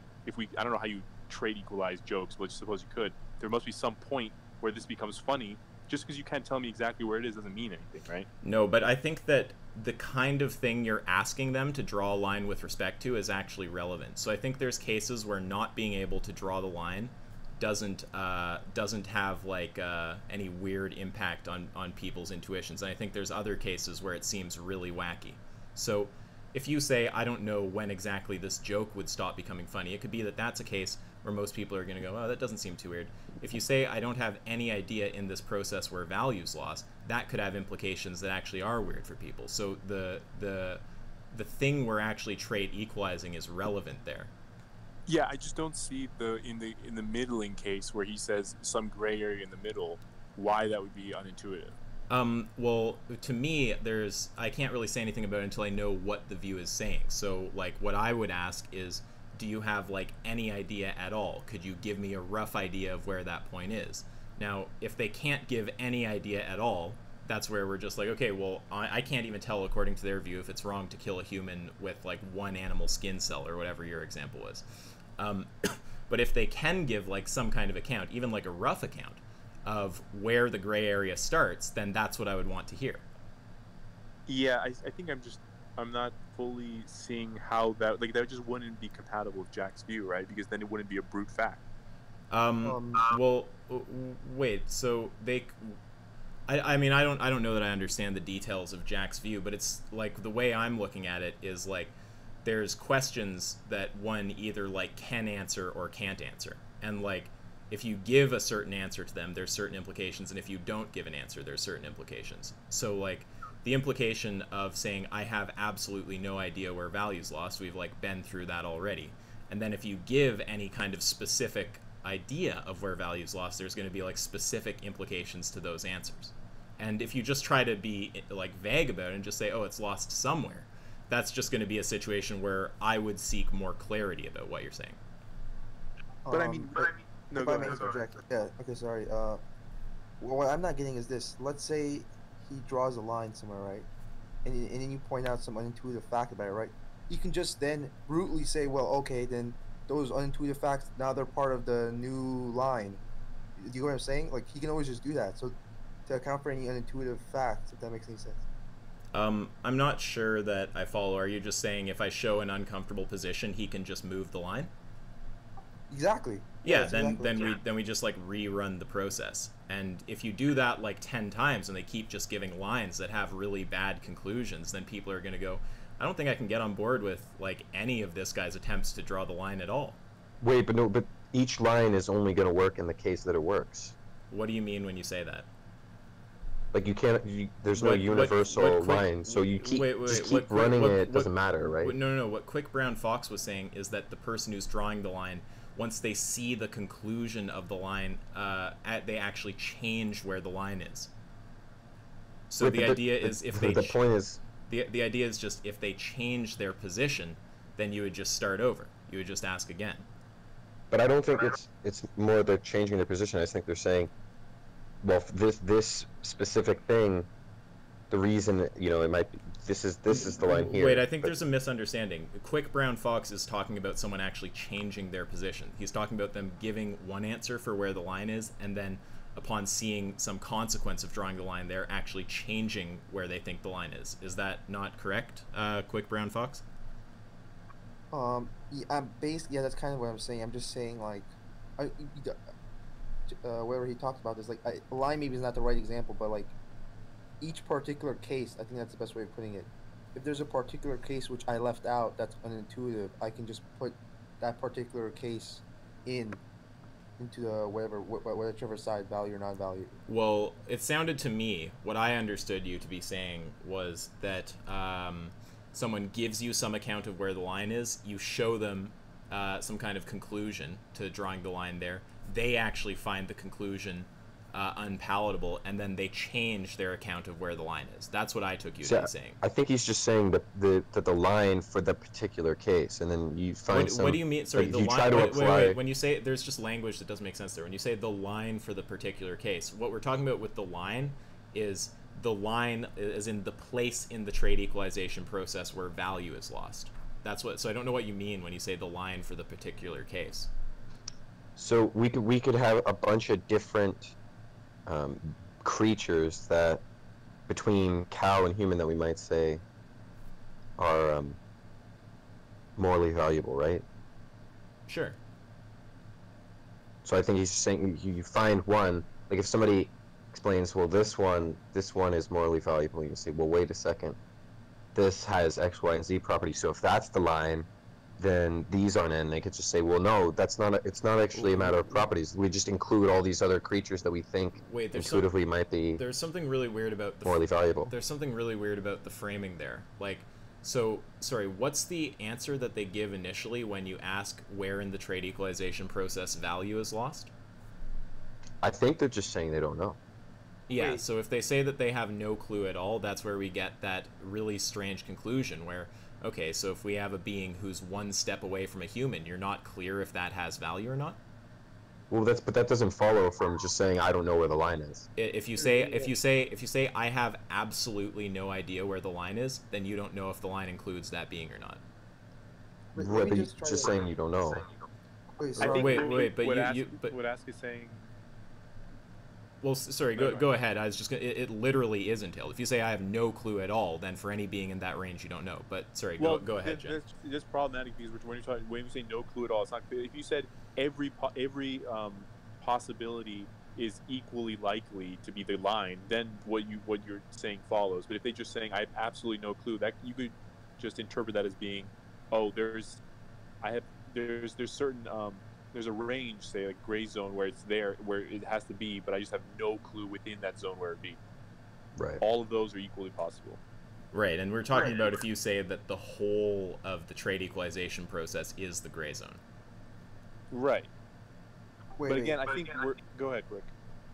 sorry, I feel like there's some confusion. Let me just try to give like an example, because the whole point, yeah, I think Chisholm's trying to say the whole point is just like you can like go case by case, right?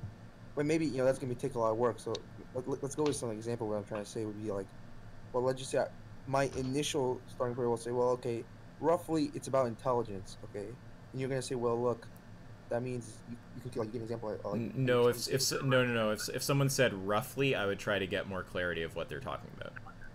No, the point is, I'm not. It's case by case. So then, when you give examples that go counterintuitive, I just say no. Those are, you can just brutally on the other side. You get what I'm saying? Like that's just what. No, I don't get what you're saying there. So if we're asking, I mean, I guess I'm just not seeing what it is that could be like confusing to you guys about this. It's just like there's like okay, I want to try with Jen because I think I was having the most success with Jen. Jen, what is the criticism here? Because I'm not understanding what the criticism is supposed to be. I think it's that we're almost smuggling in a kind of generalist view on trades when we're doing this trade equalization process. Wait, why would that be the case? Because if we're saying we need to draw the line somewhere, then we have to appeal to some other fact. And what they're saying is, well, oh no, we're just appealing to brute fact. Wait, what do you mean you'd have to appeal to some other fact? When you say somewhere, you're referring to a let me trait. just one person, please. Let me just talk to Jen, please. So when you're saying, well, basically what Toby said, but when you're asking Jack, right, where's the line? Presumably, when he says here's the line, you might not ask why that's the line. You might just forget that and just try to come up with a counterexample or some reductio or whatever, right? But the point is that under his view, he just has to go on a case-by-case basis, so he can't even tell you where there's a line, because there is no one line, right? Wait, so the criticism is that generalism is being smuggled in, so I don't see how that's the case. It doesn't, there being a line doesn't entail that there's, the person is a generalist. So a particularist can say, we can just have this big range of situations, right? We start with the humans being holocausted. At the end, it's animals being holocausted. The particularist could just say, like, these ones I'm okay with, these ones I'm not okay with. The line is just the point where they become okay with it. It's not like it has to be some. Yeah, this is what Quick was saying, right? So Quick was saying that suppose I give you as a particularist. Again, it's weird to call it a line because it's not a line. But I say well, maybe we should hash that out, because what do you mean when you say it's not a line? Like all that I mean, I don't. In fact, I never use the word line. I just say point in trade equalization process where value's lost.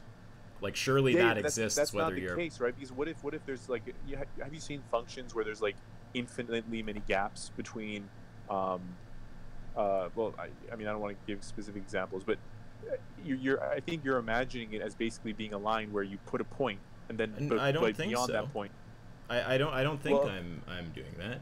Then how are you like imagining it if you could like imagine it like mathematically or geometrically? Well, I'm just imagining like a big series of frames, and in each one you change one more property about the human, and I'm just picturing there's got to be a moral evaluation that the person would make about each one of those frames. And we're just trying to understand, roughly, we're trying to understand where they start saying that value is gone, that they don't care, for example, about murdering the being anymore. Right. So this when you say like snapshot, because just to be clear, you'd agree that there is going to be, for all of those frames, either value or not value, regardless of whether you're a particularist or not, surely. Well, yeah, I agree with that. That's obviously true. But what I'm saying is there's not like, let's say we went through the equalization process, and there's not one linear order we follow. But let's just say we pick one. and Jack says, for the first one, that has value. In the second one, that doesn't have value. Okay, that one has value. And just back and forth between value and non-value, right? So then when you say you try to come up with a reductio, I don't know how that would even work, right? Because there's not some nearby case you can appeal to, because for every other one he says no, yes, right? Well, you just want to, so you'd want to find out where value is lost, and you'd want to get the example that's as close to the human as possible. So that would be like the general thing you'd try to do there. Well, I think this is what Quick was saying, right? Because like any example you give, he can just say, oh no, that one brutally does have value. But then you're like, well, okay, how about this one? No, that one doesn't. This one does. And he just backs him back and forth, right? So there's no point where you can appeal to some other reductio, because you just be like, oh, that one does have moral value. Well, wait, but when he says that a given being doesn't have moral value, that could very well be the reductio right there. But I mean, yeah, if he says something crazy, sure. But let's assume he does. Like, if he says like, oh yeah, everything that's not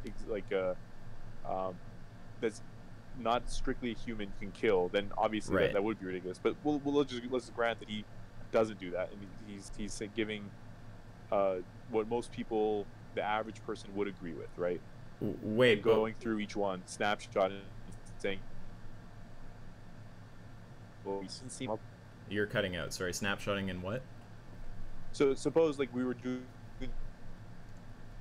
snapshot of the equalization process, and each one he's saying yep, no, yes, no, and there's he let's say he aligns with what most people intuitively believe.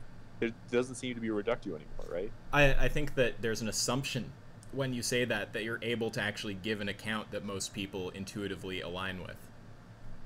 Well, were you? Maybe I'm misremembering, but weren't you the one saying, or maybe it was Jack who was saying it, that there's a general intuition most people would find agreeable? Well, it could be the case that it's an intuition that once explored, most people don't find agreeable. But we are exploring, right? Because Jack's going through every single example and saying, yep, no, so forth. Right. But the way you just spoke, you suggested that there's going to be some account we can give of what beings have value in there and which ones don't, that the majority of people will agree with. And I'm just saying that that's not necessarily true. I don't know why we would assume that would be the case. Well, okay, regardless of the logistics of that, it seems like there's no reductio in that case, right? Well, that's not going to be immediately obvious. Like there's obvious ones, like, it could very well be disabled people, right? Well, wait, it could very well be. I just don't see how it would. Well, it just depends what beings they're saying are valueless. Well, sure. It just seems like, first of all, it would probably be really tedious to go through a bunch of these snapshots. But regardless, it seems like any example you can come up with a reductio that's not already been explicitly said, they can just say, oh no, that one brutally does have moral value, like Quick was saying, right? Wait, but if they start giving examples of beings that don't have value in that process, like what would those beings be, right? Because you're saying if he just gives these kind of random answers about like this one has value, this one doesn't, this has value, this doesn't, that like he's going to be able to do that in a way that actually aligns with most people's intuitions. I don't know why you would expect that. And then there's a B also. But I don't know why you would expect. Oh yeah, and B, that I'd be able to point out the reductio without actually knowing what beings he's saying that about, right? So I'd have to know specifically what beings he's talking about to give a reductio. I can't give a reductio and you give me a view that doesn't say anything about specific beings. It just says some have value, some don't. Well, no, I'm talking about specific beings. Right, but I would need. But you're not like I don't know what. Like I'd need to literally know what being you're talking about to give a reductio. Yeah. So, like, for instance, suppose I gave, or Jack gave, like, a human head and a cow's body, but really low IQ. And you say, oh, well, so if low IQ is the problem, then what about this? And he's like, oh, no. That well, wait, but that being right there, that, I mean, I don't think most people would be comfortable even with that. Well, no, that sounds like this is just a simple example. I'm not actually. Wait, but I think we're talking past each other, and this might actually make it clear. Like, so if someone gave an example like that, right? Like, that is not going to align with what most people think, as far as I can tell. Most people are going to say if you have, like, basically just, like, a disabled person with some, like, cow appendages or something, that it's not okay to just murder that being. No, yeah, that was just an example. I didn't actually say that he would actually say that has more value. Right. I was using that as an example. I understand because... that, but Jen, the point that I'm trying to get across is that whatever examples they give, they're probably going to be like susceptible to reductio in the same kind of way. But no, that's the point. They can't be susceptible unless it's a direct reductio. You can't appeal to other cases. No, I'm not talking about appealing to other cases. I'm talking about the case itself being the reductio. I mean, sure. Why would they ever do that? Sorry? What? Why would they ever, like, knowingly give a case where they know it's unintuitive and say it's not, it's valueless? Like, well, maybe those are just their values. Okay, but yeah, but that's still problematic, right? Because then the other person who's listening will hear that and say, "Oh, I can still hold the same position, but for me, I'll just brutally pick that one to be true." Well, wait a sec. So, I really think that there's some kind of talking past each other going on here, because I'm not seeing any like critique of this right now. So what you said a while ago is that there's some kind of generalism being assumed. Is that still on the table, or have we moved past that? Well, the generalism was about the line and so forth, but I think you explained your view a little better, and I maybe the generalism wasn't being smuggled in, but okay. I think the point is it okay? Well, I just wanted to ask in that case what the critique is, if it's not that. So the critique is like the thing that Quick and I was just talking about. If so, we're doing this example where someone's going case by case and saying this has value, this doesn't, so on, and then someone's listening, and they hear them say, "Oh, this doesn't have value." They think, "Well, wait a second, that seems a little intuitive." That has no bearing, because they can just take the particularist view and for that specific case say it does have value. There's no problem. They just swap yes and no's where they feel like it fits their moral intuition, right? Yeah. So if someone says, yeah, so if someone is listening and they just want to they don't want to try to like consider their view overall, and they just want to adjust any specific thing that sounds crazy to them, like, that's okay. It's just the argument's not going to be like persuasive to a person who's doing that, though. Like, the whole idea is well, we're assuming they're particularists, right? Exactly. 'Cause if it's not particularist, then I mean, obviously they wouldn't find any of this convincing because they're not particularist, right? Well, no, a particularist could still come to the conclusion. They might start seeing, they could start looking at the kind of beings that are said to not have value and start reflecting and come to a conclusion that they don't know that there's any point where value's lost. Why couldn't that happen with a particularist? Because they would just say, why not just ad hoc throw in a bunch of others? Please talk to one person at a time. Sorry. So, I mean, no, yeah, what Tiny said was right, because if they're a particularist, then they could. I mean, they could even forget, they could even totally change their mind about particularism. They might be like, well, you know, if particularism gives me these weird results, maybe particularism is wrong. I mean, that's possible too. But presumably in this case, when they're genuine particularists and they think that there's no general principles to follow in things like this, they'll say, "Oh, there's no problem here." Why would they think there's a problem? Well, it's not. I guess I'm just a bit confused. So, the idea is. Wait, sorry. Hold on 1 second. I'll be back in like 5 minutes. Sorry. Okay.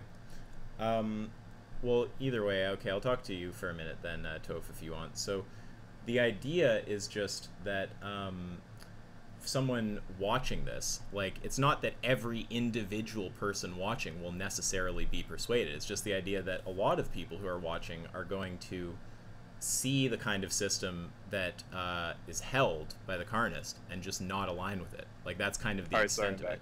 Oh, well, that was not 5 minutes. Okay. Yeah. So it seems like you're expecting that if for any given particularist in the audience, they are supposed to be persuaded. It doesn't have to be the case that persuades any particularist who's listening. Like, the whole idea, okay. I think it's, sure. It's weird. It's like, it feels like the whole flow of this conversation is there's some kind of assumption about what the argument or the dialogue process is supposed to do that I don't think I have, but that I think you guys have. So, I mean, the idea is just that you get someone to answer these kinds of questions, and it starts spelling out what sort of beings they value here. And the idea is just that the answers that can be given are just going to be unintuitive for most people. So if there's some given person who they are intuitive for, whether they're a generalist or a particularist, it's not going to be persuasive to that person. Well, no, I agree with that. No, go ahead. Right, but 1 sec, because I feel like, sorry, for me, Go ahead. it's hard to communicate with like a million people at once. Like, it's easy for me to just focus and talk to one person at a time. So if you agree with that, like, that is basically what the argument is designed to do. So any time that you come in with like some kind of criticism that seems to assume that it's like supposed to persuade everybody, like, that's just not, like, I don't know why, like, that just shouldn't be assumed. It's never been said that that's what it's supposed to do. Well, just yeah, sorry, I should be clear in that the problem is that when we're talking about generalism versus particularism, if a generalist gives some principled reason why, you know, this and this, they might go back and say, you might give them a reductio, and the only option they have really is to either accept it or get rid of the principle, right? But the whole point is that the particularist here can easily just case by case basis say this one has value. This doesn't. Yeah, of course. No issue, right? Yeah, they So could. it seems like it doesn't have much weight against them because they can always just say, "Oh no, that's fine. That one does have value." Well, wait is again. It seems like the same thing just happened right there. So like, it's gonna just have weight to anyone who doesn't align with the kind of value judgments that are put on the table when we ask the question. That's not true, though. So Wait, can I say something? well, I'm sorry. wait a sec. Sorry, it's really too much at once. Like, I'm trying to ask to just speak with one person at a time, please. Here, you guys, I'll bow out for a little bit. Well, I was having the most progress with you. I'd rather just continue talking to you for a sec, Jen, because I feel like if there's anyone who I'm going to get to understand my position, I think it's most likely with you. So, Can I just say one thing? Yeah, what do you want to say? I was just going to say it doesn't actually do anything to convince the person who doesn't have the same values, because as was mentioned before, they can just say, well, I want to be a particularist, but take different cases. Well, someone Just take all the intuitive cases. Well, the idea is that a person can be listening to the account that they give, right, of what has value and what doesn't, and disagree and reflect on their own values and come to a different conclusion, right? Like, that's the idea. So I don't know I'm not sure what the criticism is supposed to be there. So, Okay, can I? well, just one sec. I'd really like to just talk to Jen for a sec. So, Jen, so it seems like we have a lot of understanding. So it seems like you understand that the general idea here is we run this dialogue process, we get someone to kind of spell out what types of beings have value and which don't, and the idea is just that someone who's watching this is going to hear the kind of things that are said, and then with any luck reflect on their own view and change position, right? So it's not that necessarily every person is going to change their position or something like this. So do you understand like that general goal, and do you see why that would be a reasonable thing to try to do? Yeah. So no, that part's fine. I don't think I don't think even Jack has an issue with that per se.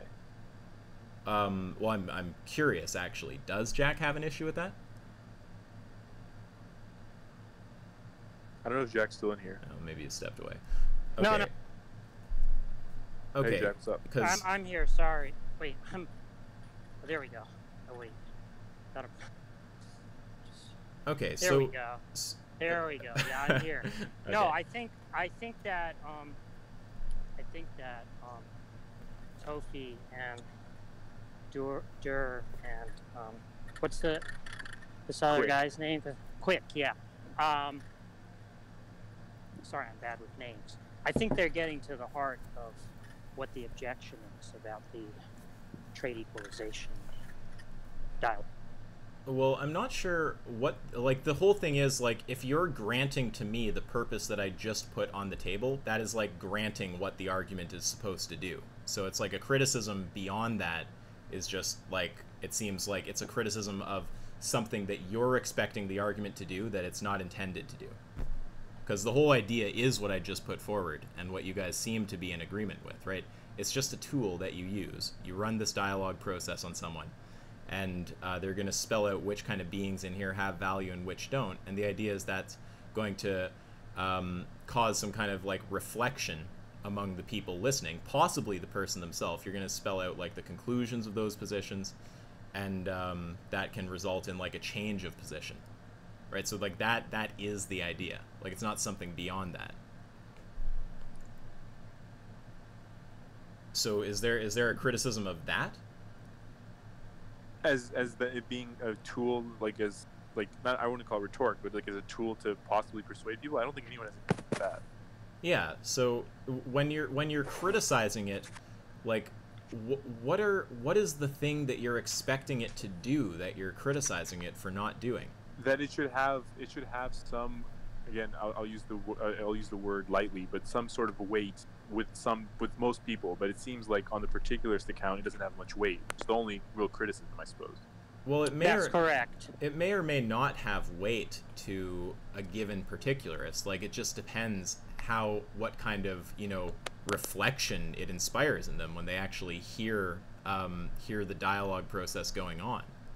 So, like, one particularist might hear the dialogue process and just simply not care that much, find a single example unintuitive, and say, oh, well, I'm just going to change my take on that one example. Another might hear it and go, well, this whole thing seems kind of fucky to me. Like, is there actually anything in this whole set of properties that really matters to me? Or, right, so someone could be a particularist and be affected, like, positively by the argument, like in the direction of veganism or not.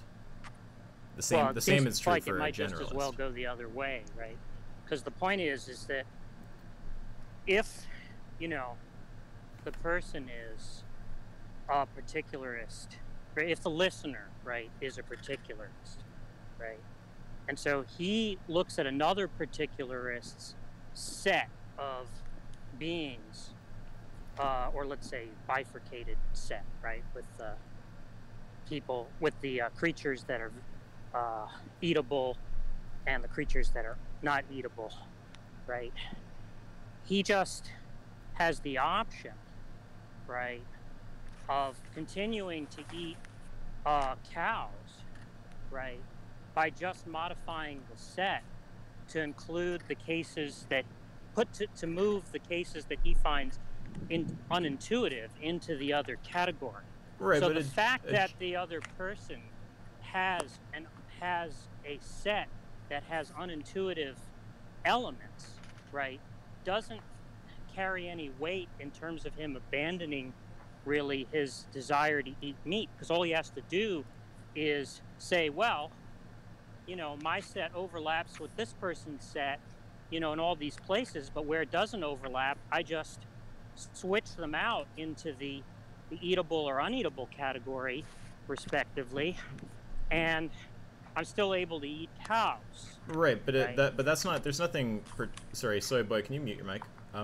There's nothing. No, it's okay. There's nothing like special about particularism there. Like, a generalist can just alter their principles such that it's going to include or exclude some being from, having value. Right. So anyone can always just adjust their position such that the being who seemed like so if we're running the process on someone and they say that a given being doesn't have value, and that seems weird to someone listening, the listener could be a particularist or a generalist, and they could just alter their values such that they count that being as having value, right? So it's not like that's not something that's specific to a particularist. Like, a generalist could do the same thing. I don't think they could. Well, they could do it just by altering their set of principles instead of altering. But instead of wait a objection against the generalist. Wait a sec. Instead of taking a particular case and saying, oh, I move this particular case from the unacceptable to the from the acceptable to the unacceptable category, right? A generalist can cause a case to move from the acceptable to the unacceptable category by changing around their principle set, just like the particularist can by changing around their specific evaluations of the situation. So anyone can hear a reductio and then just reformulate their position so that it doesn't have the reductio anymore. But the problem is that there actually can be a reductio against the generalist on the grounds that if they change their principles, it might entail some other being is not morally valuable that they want to include, or vice versa. Whereas the particularists, they just ad hoc include all the things they want, and there's no reductio you can do. There's no principle overarching that entails any unsatisfactory position. You don't need any. Yeah, because it's not. Well, wait. There's a problem. There's a problem there, though. You don't need a principle for there to be a reductio, though, right? Like, if the particularist gives some just makes a moral judgment about a particular being that's out of line with what most people think, like that is the reductio. Yeah, but I mean that's just assuming that they'll do that. If the idea is like this argument or this line of reasoning is like less is going to be less effective against a particularist because they can just change their values such that they're not changing. They're not changing their values? No, what they're doing is seeing where the cases are that are unintuitive.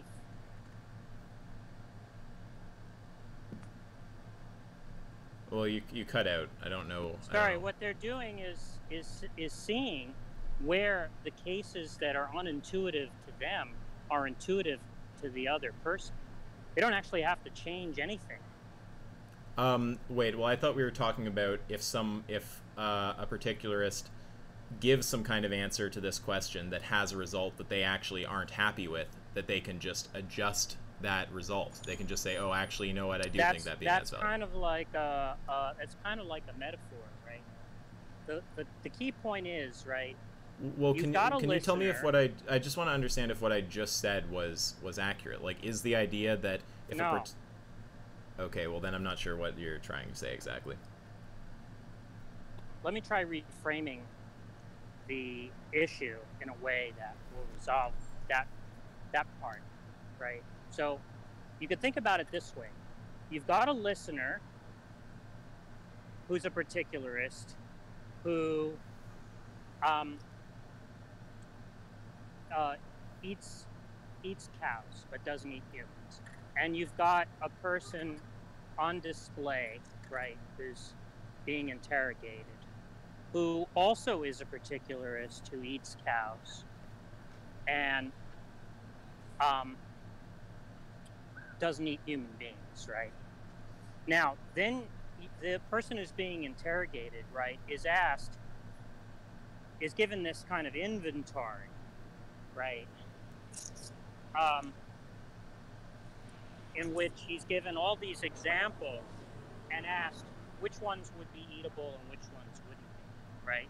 Now the listener can look at that set and say, well, he's got lots of examples that are unintuitive to me, where if I were asked, I wouldn't have put them in the eatable category, I would have put them in the uneatable category, or vice versa. But he's not actually changing anything, okay, right? He's just noticing that the interlocutor, right, just has inverse values from him when it comes to specific examples. How is that any... I just don't understand how that's different than what happens with a generalist who's listening, though. A generalist can listen and just hear their set of things that they agree with or don't agree with and go, oh, like, I agree or I don't agree. Like, what's the difference there, whether it's a particularist or a generalist listening? People keep bringing up force of the argument here, and the force against the generalists is actually present because it's very difficult to find principles that you want for one case that'll work for all cases. Exactly. Whereas for the particularist, it's not very difficult to just throw in whatever seems intuitive. So the idea is, well, I'm just trying to understand with the example that Jack just gave. So there's someone who's listening, and they're a generalist or they're a particularist, and they hear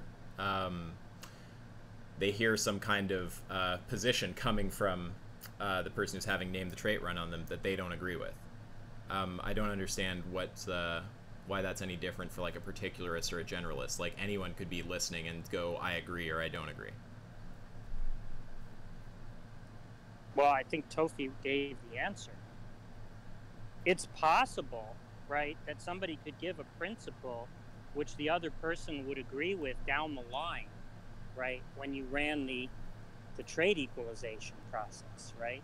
But given that it's so difficult to find a principle that will cover all the intuitive and unintuitive cases, right, it's very easy to construct a reductio that will persuade most of these so-called listeners, right, that there's a problem with the principle being offered, right? Yeah. But see, it's not actually interesting, right, for the person to learn, if the other person is a particularist, that they have these unintuitive cases, right? Because they're going to expect that, given that they're particularists, right, that they're just going to have different particulars from the other person. So when they start disclosing the unintuitive cases, right, it doesn't actually move them to revise their position, because they're not seeing any problem. They're just seeing somebody who has different values.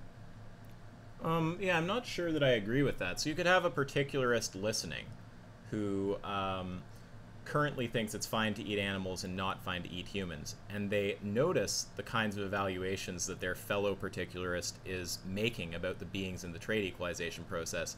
They're unhappy with them. They try to reflect for themselves on which beings have and don't have value, and then they realize that they're having a hard time doing so, and they start questioning whether animals actually have value or not, right? So that can happen just as well if you're dealing with a particularist. But I don't think any of us are denying that it can. Yeah, I mean, then I don't get it. Like, is the assertion that, like, that's some, like, minority of particularists who that would be the case for? Well, There's no rational motivation. Yeah, that's. Well, rational motivation. What do we even like? Wait, okay. I don't want to get way off in the weeds on whatever is meant by that. So, all I want to say is that the whole idea is you run this dialogue process. The person starts spelling out what their system actually says, and then listeners, particularist or not, will reflect on those answers and hopefully be prompted to think about veganism, right? So that's the whole idea. I don't understand unless we're saying that, like, particularists tend to have, like, radically different views on what's acceptable or not than generalists. I don't know why we'd expect some, like, big difference in how they're affected. Because suppose somebody has strong reasons to suppose particularism is true, and they come to see that some other particularist has unintuitive beliefs, they're just going to say, well, there's no problem with particularism. We have very good reasons to suppose it's true. So I'm just going to say, let's just take these other intuitive things. They're not going to just say, well, let's consider. They could do that. Veganism is actually. They could do that, or they could end up thinking, well, like, where do I draw these lines, and is there actually a good answer, and then reflecting on whether they ultimately even agree with carnism, right? So the good answer is just all the things they want. 1 second. So it seems like you're saying that a given person could just kind of, like, ad hoc alter their view so it doesn't have the consequence, and you're saying no, they're not altered. The person listening is not altering their view? That's right. I thought we were saying that they just have an unspecified view, and then they specify that, like, that's a case. Yeah, right. But sorry, what I mean, person. yeah. So I'm including moving from uncertainty to certainty as, like, altering a view. So if the idea, so the whole idea is you run this process, people hear the argument, and then they're going to reflect and see if they think the idea is that they're going to reflect on that process and then consider, like, do I think the beings in this process have value? Which ones do, which ones don't? And maybe ultimately make their way to, like, well, do I even think do I really agree that animals shouldn't have value? And it can be a particularist or a generalist who hears the argument and has that kind of reaction, or it could be a particularist or a generalist who hears the argument and has the reaction of, well, I'm just going to like, alter my position. You know what I mean by alter, such that it doesn't have that consequence, right?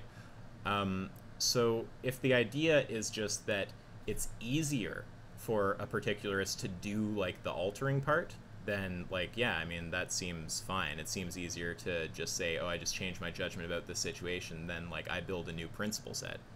But unless you think that particularists and generalists have, like, radically different views about what is right, I don't know why we'd expect it to necessarily be, like, more effective for generalists. It's not a question of necessarily, right? The point is simply that obviously it's it's fundamentally just going to be an empirical question, right? Whether the methodology has a better outcome for veganism than for some rival view, right?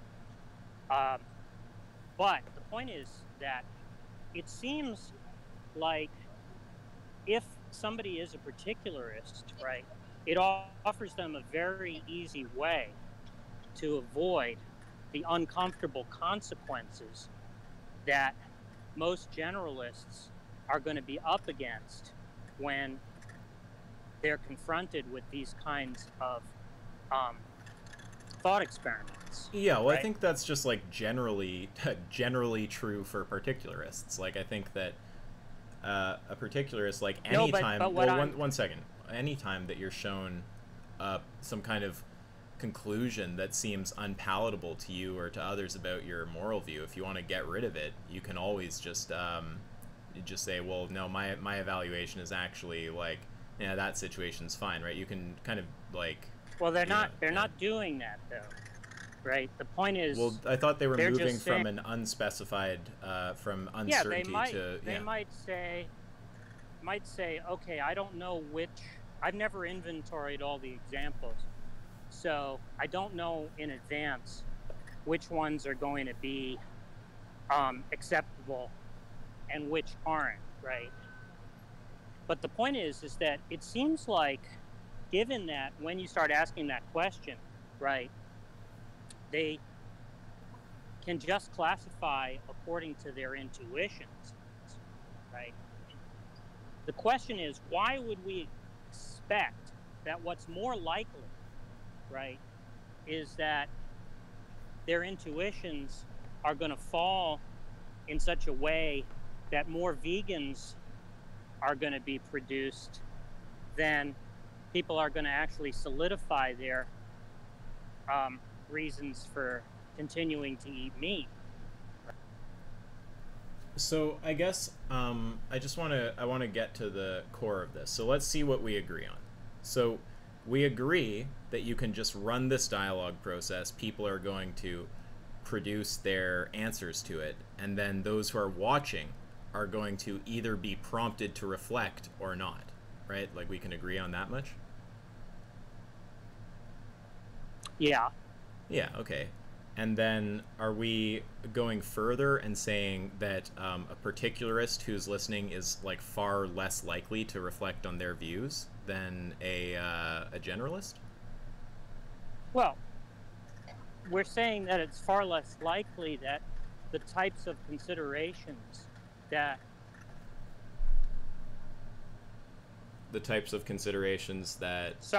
will cause discomfort to most generalists, right, would arise in their case, right? Because anytime a case seems uncomfortable, they will just say, well, given that case makes me uncomfortable, I would just place that in the uneatable category, right? If I were given that, right? They could do that, or they could be prompted to reflect on their view. So what I'm trying to understand, we're not. What I'm just trying to understand is what exactly, like, what is the criticism supposed to be? Like, what is it that you are saying is like bad or something here? Well, it just seems like it's very possible that the strategy might actually be contrary to your goal. Why would you expect that it would be contrary to my goals? I mean, that's not the... Because I assume your goal would be to convince more people of veganism. Yeah, I think that would be good. So, but there's no real reason to suppose that'll happen with this. To suppose that it would persuade more people to go vegan than not to go vegan? Yeah. Well, I mean, I can just kind of like appeal to, you know, my experience in actually using the argument. Like, most people aren't able to generate a good answer to it. A lot of people do go vegan from hearing it, but we don't have some kind of like statistics. When we say more people, we mean particularists here. Like, I think, yeah, you're usually talking to people who aren't very familiar and are just kind of taking for granted this this principled approach. Yeah, so, well, wait, so are you granting that for a large number of people, this is likely to skew in the direction of veganism when you say that? Because particularists are presumably like a minority, right? I'm saying usually the people you're talking to might just have generalist leaning, or whether they do or not, like they just take for granted without realizing. Okay, so I guess I'm still just where I'm at now is I'm just trying to understand like what the objection is supposed to be. So the objection is supposed to be it's supposed to be what exactly? The objection is just that it doesn't have force against the particulars where it has against the generalist. Well, wait, I mean force, I just take that to mean that like it's forceful if it causes them to reflect on their views. Well, it's not just really that it reflects on their view. It has to have the outcome that you want. Well, yeah, I mean, obviously, like, reflecting on their views, and, like, the goal there is that if they reflect on those views, it'll go in the direction of veganism. So, I don't see a reason to think that a particularist will hear the kind of answers that are given to these questions, and then and then skew less in the direction of veganism than a generalist. Like, I would just kind of make the same induction for, like, any person. Like, if I just see how most people react to the argument, I would assume that it would probably be the same general thing for particularists. They hear the examples, they probably have some kind of similar reaction to the general population about which beings there have value and which don't, and then they are probably as likely as anyone else to reflect on their position and alter it to veganism at that point. I don't think that's true. I think the particularist is more likely to just say, well, I want to keep eating meat. Why? What's the reason for that? It seems like you're assuming that particularists are just going to are like less willing to reflect on their values or something. No, because they're going to reflect on their values, but then they're just going to say, well, I just take X, Y. You know, I just say the list. Yeah, they're going to look at the person they're going to look at the person you've interrogated and say, oh, well, the fact that he has unusual intuitions by my lights when it comes to certain examples. Are what? Certain examples? Issue, because I just don't put those people in. I don't put those creatures in that it sounds if it like, doesn't pose any problem for their particulars, why would they change their particulars? I don't want to get like gang attacked by a fucking group of people. Let's just take our time. So, I don't know why you would think it would be the case that a particularist would hear the kind of answers that are given to these types of questions and then be any less likely to reflect on their overall moral decision about being a non-vegan than a generalist would.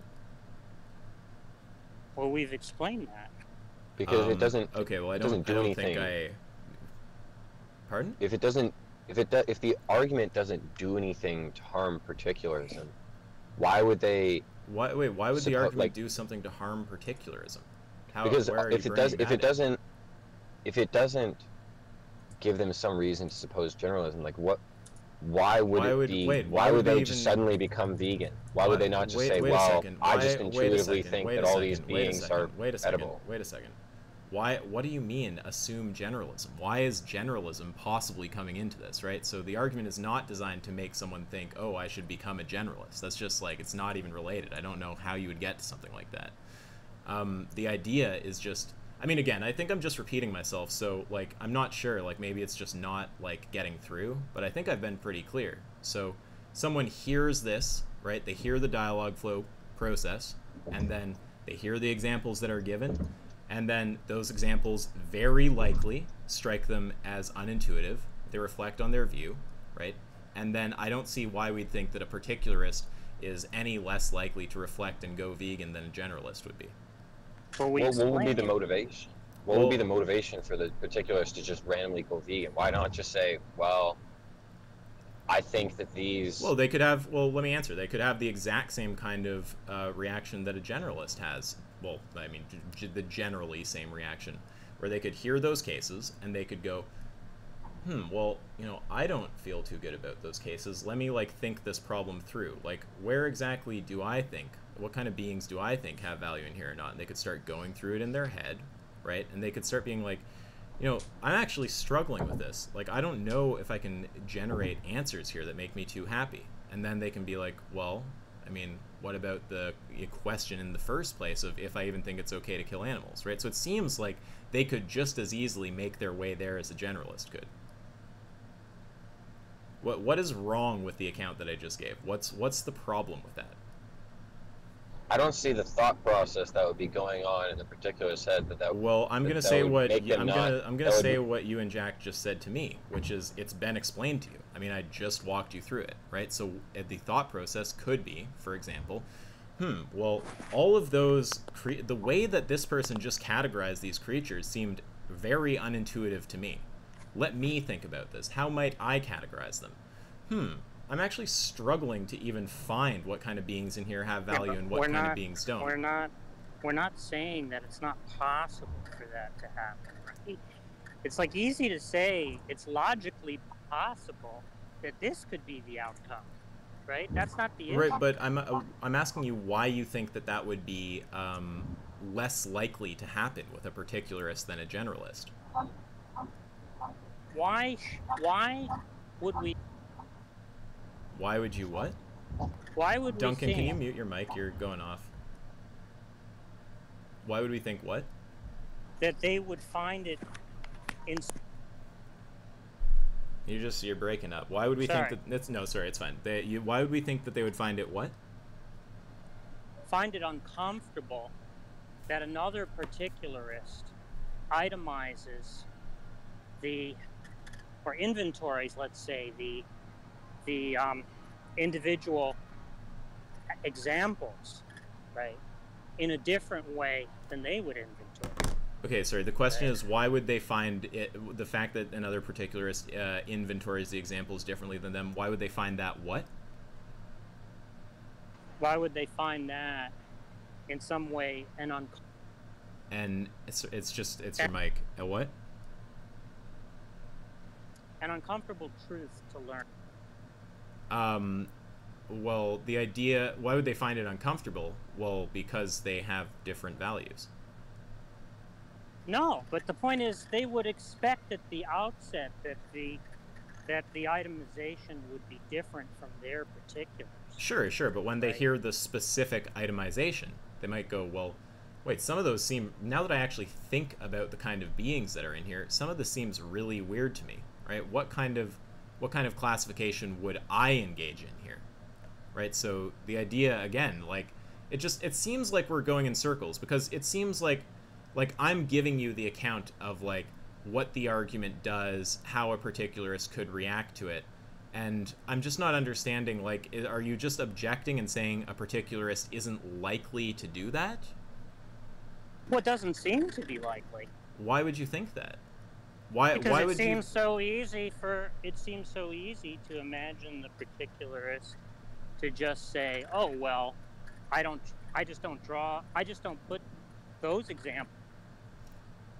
So your claim is basically that, so let me just make sure I understand. You think the argument could be effective for generalists, the argument could be effective for particularists, but because it's easier for particularists to find their way to a position that makes sense, there's like a lower chance of this dialogue process causing a particularist to reflect on their views and change them.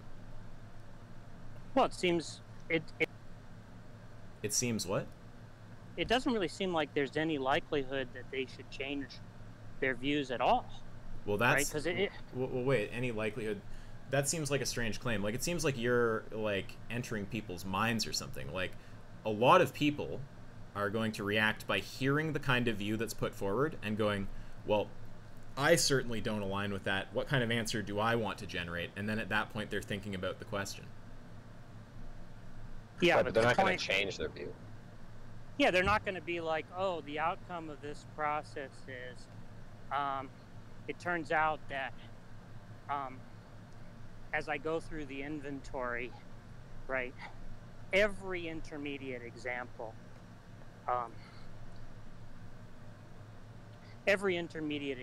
goes in. Every intermediate example goes what? In one or the other category. Like that whole set of intermediate examples gets lumped into one or the other. The idea is just that a particularist is not likely to hear the dialogue process and reflect on their view. Is that what the criticism is supposed to be? No, they might reflect on their... Duncan, can you please stop? I just want to talk to one person at a time. Thank you. No, actually, go ahead, Tofi, because I'm having problems with the app, so it's probably better if he does.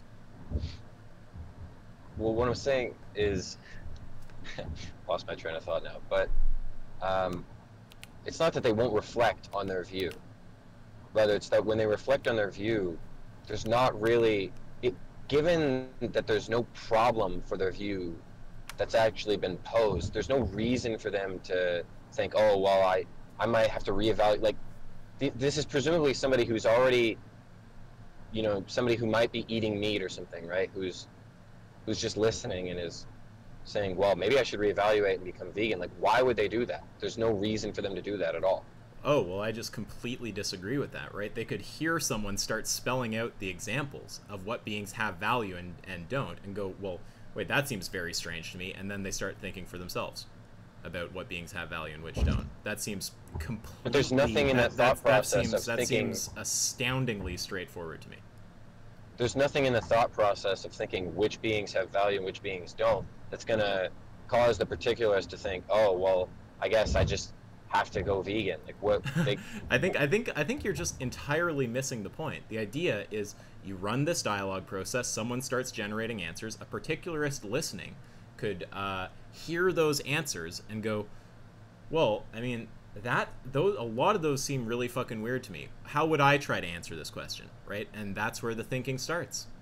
Like, is there some kind of problem with that analysis that I just gave? No, we're granting that it's logically possible. Well, we're not just talking about like logical possibility though. It's like that.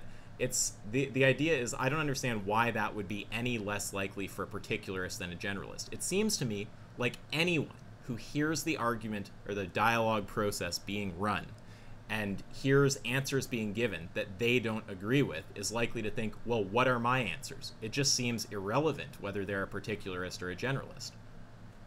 The reason why it's relevant, the reason why it's relevant is that for any principle that's invoked, right, it's easy to find examples that would be counterintuitive with respect to application of that principle. Right. Yeah. No. In the case of the particularist, right? If you encounter somebody who has a counterintuitive belief set, right, that doesn't pose any problem for them, right? Because they just think that's not my belief set. I think that I don't know what it is, but it seems like you're just not tracking what I'm saying. I mean, just think about this, okay?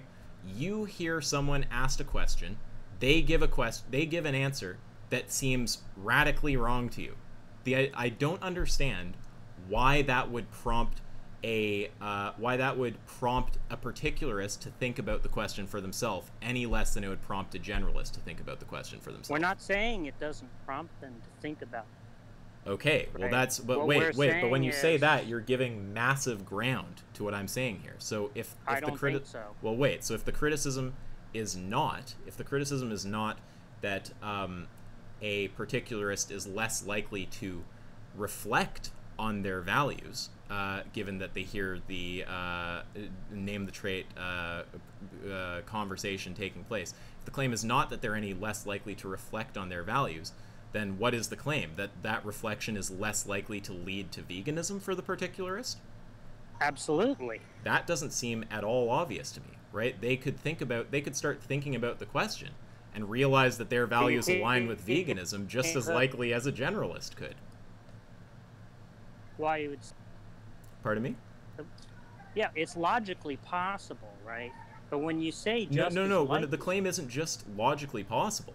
I don't know why you keep trying to back it up to logically possible, as if I'm making some insanely minimal claim or something, right?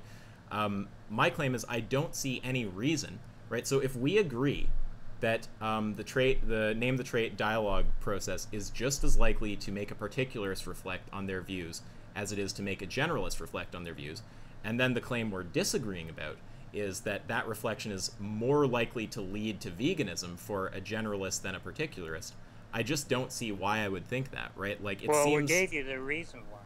Right, well, just listen to this, okay? So it seems to me like humans generally have, like, somewhat similar values. You know, we've evolved in a similar way. If we're in the same kind of society, we've been, you know, encultured in the same kind of way.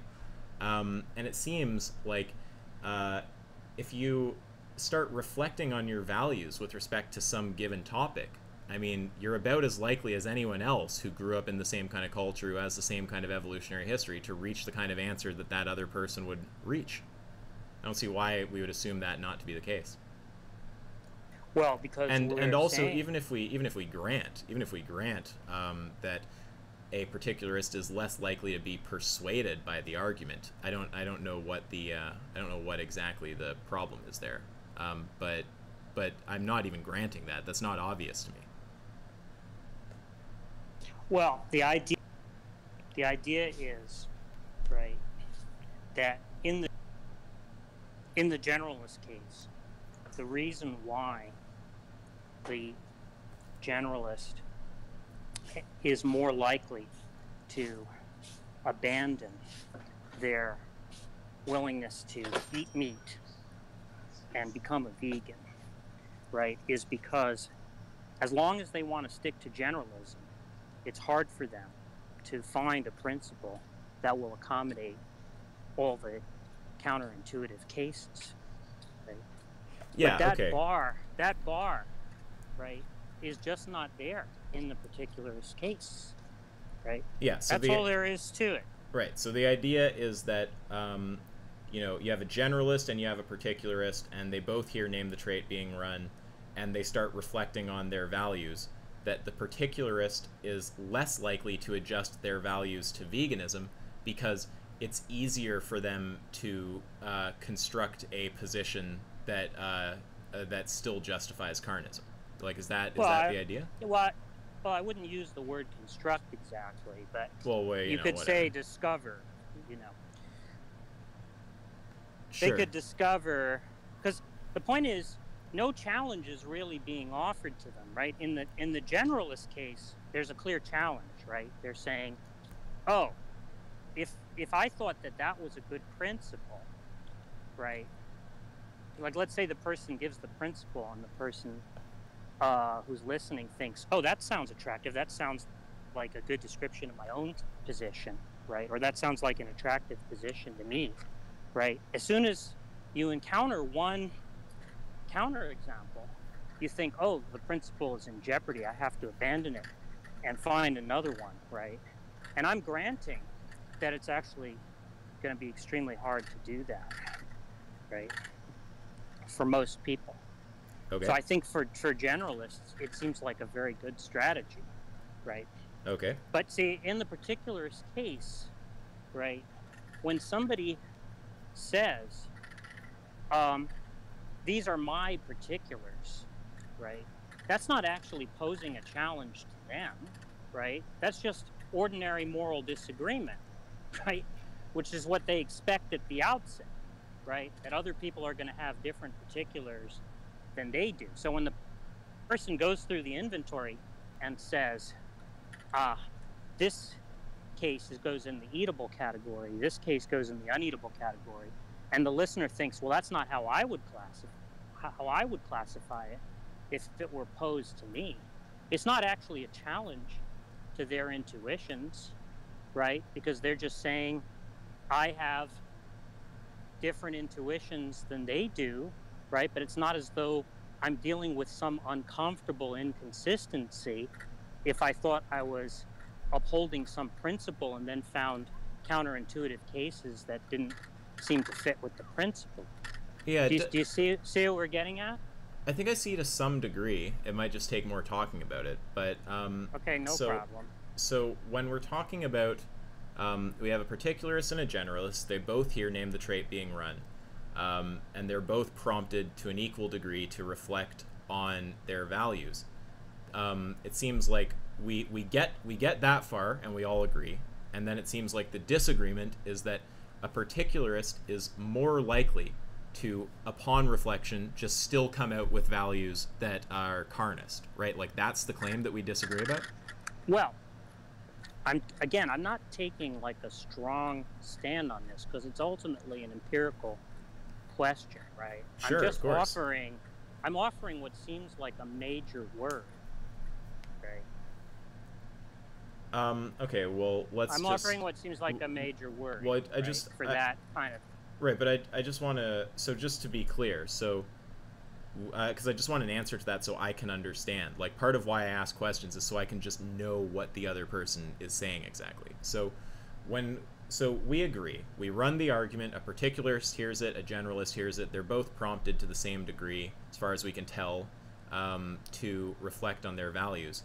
The idea is that upon reflection on their values, a particularist is more likely to just maintain a carnist value set than a generalist? Well, we're offering You're offering we're offering a consideration that would favor that conclusion. Right, so the reply that I have is I think that people are, we're biologically similar, we've been raised in similar cultures, and I think that, say you have one particularist and one generalist, if they're biologically similar and they're encultured in a similar way and they reflect on a given question, I think that they're pretty likely to generate similar answers to it.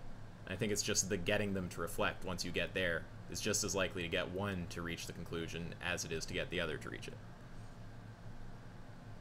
Like, if you were, like, for example, Jack, if you were just making the claim that a particularist who wants to, like, kind of, like, ad hoc, like, maintain their position as a carnist will have an easier job than a generalist. No, but it's not ad hoc. Right, no, wait, stop. I understand that's not the claim you're making. I'm just talking about a nearby claim that I would agree with. Like, I would certainly agree with that. It's easier to just generate some kind of position that makes sense of, whatever the moral qualm is as a particularist. But just to, like, really hammer down on, like, the core thing, because obviously, like look, when we're having a disagreement, I take it to be the case that there is, like, some proposition out there, or propositions, that you and I have different attitudes towards. Like, I think it's true, you think it's false. I'm pretty sure that it's, I'm not sure at all about whether it's true or false. You think it has a true or false status, right? So what I'm trying to do is just find the proposition that is in contention. So that's why I'm asking you, like, is this what you're saying? Is that what you're saying? So we agree, if we have a particularist and a generalist listening to the argument, that both of them, as far as we can tell right now, of course it's an empirical question, but as far as we can tell right now, they'd both be prompted to the same degree to reflect on their values. And then it seems like what might be the proposition that we're disagreeing about is the proposition that upon reflection, the particularist is more likely to maintain a carnist value set. Is that the proposition we're disagreeing about? Yeah. Yeah, okay. And so my reason for not thinking that that's the case, right? And it's possible it could be the case, but I bet even if it is the case, it's not the case to some massive degree. And the reason I think that is because if people are biologically similar and culturally similar, and you have two people who, by whatever means, are prompted to reflect on a given moral question, that just in virtue of that biological and cultural similarity, they're likely to generate similar answers. Do you just, before you make another point, can you just tell me if you agree with that or not?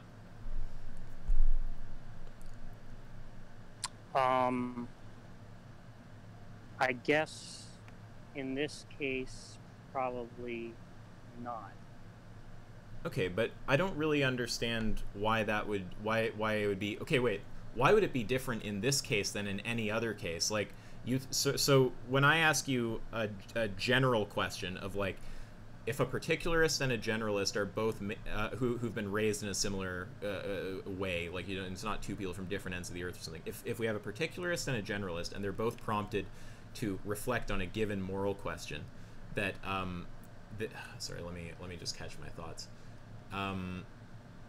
That they're likely to generate similar answers in virtue of the fact that they're biologically and culturally similar. You say in this case that's less likely. Why would that be less likely in this specific case than in any case where they're made to reflect on some moral question? Because it just seems like veganism and vegan arguments are actually like have a lot of currency, and it hasn't really done that much to convince people to stop eating. But that seems like it would apply kind of like equally to particularists and generalists. It seems like if the idea is that, like, you know, there's some ambient level of like support for carnism, that's people get whatever from biology, from culture, whatever it might be, then it seems like if you say that, you know, a particularist and a generalist are given a question about carnism to reflect on, that to whatever degree that like biases the generalist towards carnism, it's going to do the same for the particularist. Like, I don't understand why we'd expect from that a differential response. Well, I mean, I thought the idea was that if people are made to reflect on it, they're going to be more likely to come to the same answer in virtue of the fact that they share the same cultural background and the same biology. Yeah, I think that's probably the case. And then you suggested that you don't think that's the case in this example, which I take that to mean that you think that that's normally the case, but there's some kind of exception here for some reason. Unless I'm misunderstanding. I don't know whether it's normally the case or not, right? But it seems like in this case, it just doesn't seem. Okay, well, I don't know about that. I mean, to me, it seems like people who are biologically and culturally similar are likely to generate similar answers to moral questions. Like that just seems like something that's just generally going to be true. And that's why I wouldn't expect, if a particularist and a generalist both honestly reflect on this question, I wouldn't expect them to generate like radically different answers because they have a similar culture and they have a similar biology. Well, if that is what you would expect, it seems like the evidence would be overturning that hypothesis. What's the evidence there? That with exposure to arguments about veganism, vast numbers of people are still unmoved. Right, but that's an argument that it seems like you're saying there that maybe arguments for veganism are overall ineffective, right? That's not giving some explanation of why, if you have a generalist and a particularist who have similar upbringing and biology, that they would be likely to generate like significantly different answers, right? Like, it sounds like you're just giving some. They do generate different answers. What do you mean when you say that? Well, many people think that eating meat is okay, and many people think it's not. Right, but do you think that the support for veganism is like, do you think that it's differentially distributed between particularists and generalists?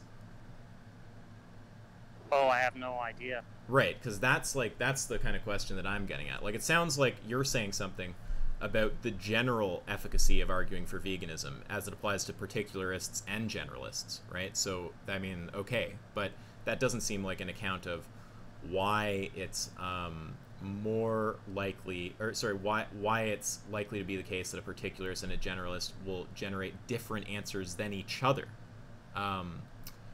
when they're prompted to reflect on a given moral question. No, but we have given an explanation for why we would expect that. I don't think that we've gotten there. So what we agreed on, we agree that if a generalist and a particularist are both exposed to this sort of dialogue process, as far as we can tell, it's equally likely to prompt them to reflect. And then the claim is that a particularist is the outcome of them going vegan is less likely for a particularist than a generalist. So what's being said there is that you think in the case of veganism that if particularists and generalists are both prompted to think about this question, particularists are less likely to come out vegan. And then I just asked you if you think there's any, if you even know about different like levels of veganism among particularists and generalists, and you said no. So I assume we must be talking past each other in some way, because if you don't know that, then it seems like what you should be saying is, well, no, I don't really have any reason to believe that if a particularist and a generalist are both made to reflect on their values, a particularist is less likely to come out vegan than a generalist. Oh, but we gave you the reason. I don't really think you did. So do you want to give it again? So the idea is that if a person is a meat eater and a generalist, right, it's very easy if they're asked to produce a principle to inventory examples that will be counterintuitive with respect to application of that principle, right? And so it's actually going to be very hard for them to maintain generalism by revising the principle in order to accommodate all the counterintuitive cases, right? Okay. But in the case of particularism, right? If somebody says, "Oh, I'm a particularist and I'm a meat eater," right? And then they start inventorying all the cases, these so-called intermediate cases, right? And putting them into the eatable and uneatable category, right? It's not actually a challenge to that particularist's own view, right, to encounter those cases, right? Because that's just not, if they were asked those questions, that's just not how the classification they would come up with, right? They would just say, oh, well, yeah, I overlap with this guy here, here, and here, but these cases, you know, are ones where I would put them in the other category, right? So nothing about, nothing has been sort of adduced to make me uncomfortable in my position, right? All that's happened is that I've discovered, which is what I would expect, that other people have intuitions that go against the grain of mine, you know, when it comes to these, when it comes to these types of examples. Okay, so I think we might be finally zeroing in, because it was when you said this very kind of thing before that I raised this same kind of objection. So what you seem to be saying is that it's easier for a particularist to, I don't want to say generate or construct or whatever, but to just, whatever, we're just going to deal with the imperfect language, to, like, come up with a position, a Carnus position that they're comfortable with. Like if we're saying it's here, let me catch my thoughts and think about how best to put this.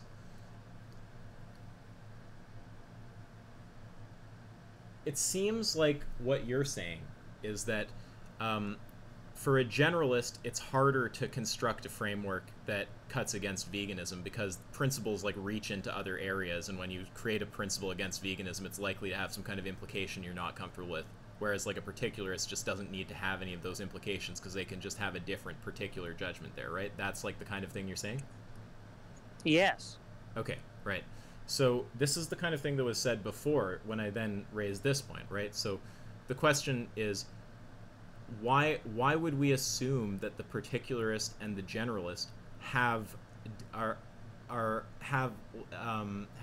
put it, as a starting point from what they've learned from culture and what's been ingrained in them from biology, different values? So if what you're putting out is look, it's easier for a particularist to construct like a Carnist position. For a generalist, you're going to have these like implications if you try to generate some anti-vegan principle that you'd probably be uncomfortable with. So it's like harder for a generalist to do it. That's getting at, like, it's almost like that's a question about if the person is trying to like fight veganism, like how hard a time they're having. Whereas like what I'm asking about is if we just look at people as they are with the values they have, what reason do we have to assume that particularists are less likely to have values that align with veganism upon inspection than generalists?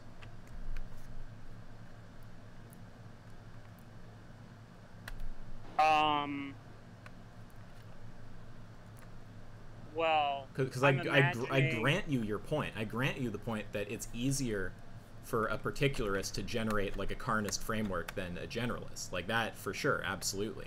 But I don't see why it would be the case that we'd expect them to have different values given their shared like upbringing and biology. At least not like radically different.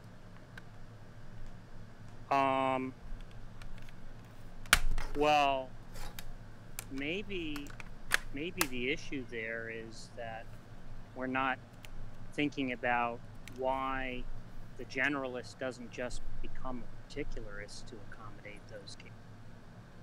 I'm not sure I follow. Well, because it could be the case, right, that when you adduce counterexamples to the generalist, right, if they just have some prior commitment to generalism, right, they're kind of like forced by those counterexamples to, you know, have to become vegans, right, because they can't find a principle to encounter the counterintuitive cases. But maybe it's the case that many of them aren't really aware of the particularist option.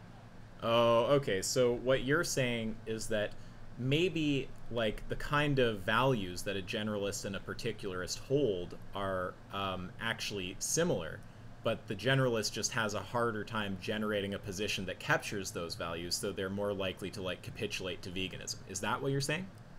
Yes. Yeah, okay, that I agree with. I don't have a problem with that. So then the question becomes about what those underlying values are and if they actually ultimately support veganism. Yeah. Well, I mean, yeah, well, I mean, I don't know either. This is, yeah. So I sit there as a subjectivist, right? Like, and when I say I'm a subjectivist, like, look, I don't know your view super well. Like, you think that there's a real world out there and there's real things out there that we perceive, and those things really do have an effect of making us have a given value, and it's like those value properties are just whatever actual like physical properties of objects out there cause you to have a given like reaction or like evaluation. Like you have like, I don't know exactly, but you have some kind of view that's roughly something like that, right, about metaethics? I think that there are value properties that are non-natural that suffuse objects and states of affairs over and above their physical properties. And it's in virtue of perceiving those that one acquires moral or evaluative beliefs. Okay, I don't want to end up way in the weeds here, just for the sake of no, like that's fine. No, I know, just for the sake of keeping it on track. But you just on your view, are those value properties natural or are they non-natural? None. Okay, so I guess there is a bit of a difference between our views, but I don't think that my view will be like radically offensive to you. So like, and I'm not against non-natural things. I'm just not convinced they exist. So the way that I think about it is, I think that like subjectivism is just like two propositions. Like I think that indexed moral propositions have truth value, and I think that the truth value of those propositions is like determined by the attitude of the subject they're indexed to. So to me, a moral proposition is just something like, you know, for Jack, it's wrong to like punch a child or something, assuming that's wrong for you. I don't know. And all that ultimately means is like, it's true that Jack has like a negative attitude towards punching children. So like I'm sure we could pick little areas of disagreements, but broadly there's like a similar meta ethic there. It's like it's anti-realist. There's not like, well, I guess you would call that a form of realism, but it's like it's pretty relative though. It's like, you know sort what of I mean? like a midway. Yeah, it's a relativist form of realism, you might say. It's realist it's realist with respect to most other anti-realist views, but with respect to full-blown, robust realist views, it's relativistic, which is to say anti-realistic in some respects. So it's sort of like a midway, intermediate type position. Yeah, like I have a feeling that there's nothing about my view that contradicts your view. I think your view might just have more specifics to it than mine. So like, since mine is just two propositions, I can just see what you think about it. So if I say indexed moral propositions have truth value, and all I mean by an indexed moral proposition is something like, for Jack, it's wrong to do X, all that means is you have a negative attitude towards that thing. I'm sure you'd agree with that so far? Basically, yeah. Yeah, and then if we say the truth value of those indexed propositions is contingent on the attitude of the subject they're indexed to, I mean, all that means is like, say that the proposition is like, for Jack it's wrong to do X, but you actually have a positive attitude towards doing X. Well, then the proposition that for you it's wrong to do that is false, because it's just not true that you have a negative attitude towards the thing. So you'd probably agree with that second proposition. Like, given that understanding of what an indexed moral prop is, of course its truth value changes depending on whether the subject it's indexed to actually has the attitude described by the proposition or not. Right, okay.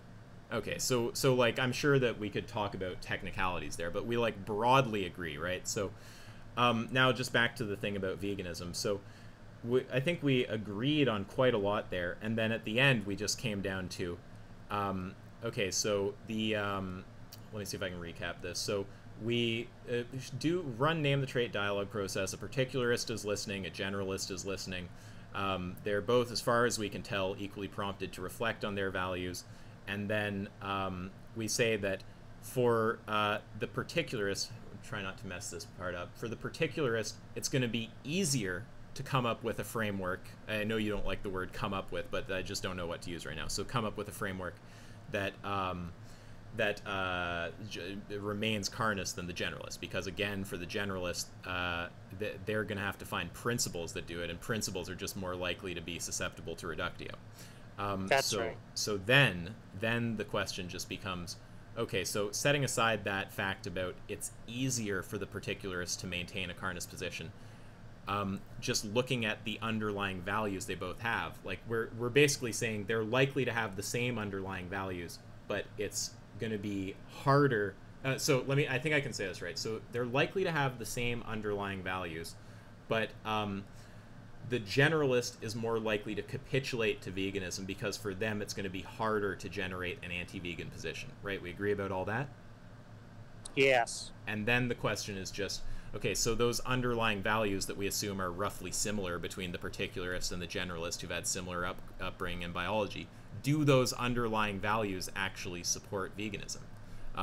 Yeah, I'm not taking a position on that. Yeah, and I actually don't really take a position there either. I mean, I have my leanings. I think well, you probably have more insight into it than I do, because I don't really spend a lot of time talking about veganism. Well, certainly not as much as you do, right? I mean, I don't know whether you do it all day, but you've been doing it for years, right? And you're doing it a lot, and I wouldn't say I've been doing that. Right, okay. No, so yeah, that makes sense. So, I mean, I'm not going to try to leverage my insight, but like, I think that I could go from things that we both probably agree with. So I would not actually try to hold down a way that those like base intuitions go one way or the other. It's not, that would just be a thing you'd need to dig up some empirical data to try to make a case for, so we're obviously not going to debate that here and now. But I think that most people actually tend to care about animals when you tell them about animals. Most people, if they like saw an animal being abused in front of them, wouldn't actually be like very comfortable with that happening. Yeah, I'm well, sure I think I would agree with that. And actually, you know, I mean, I've often thought that just showing slaughterhouse footage is more effective than any argument. is likely to be.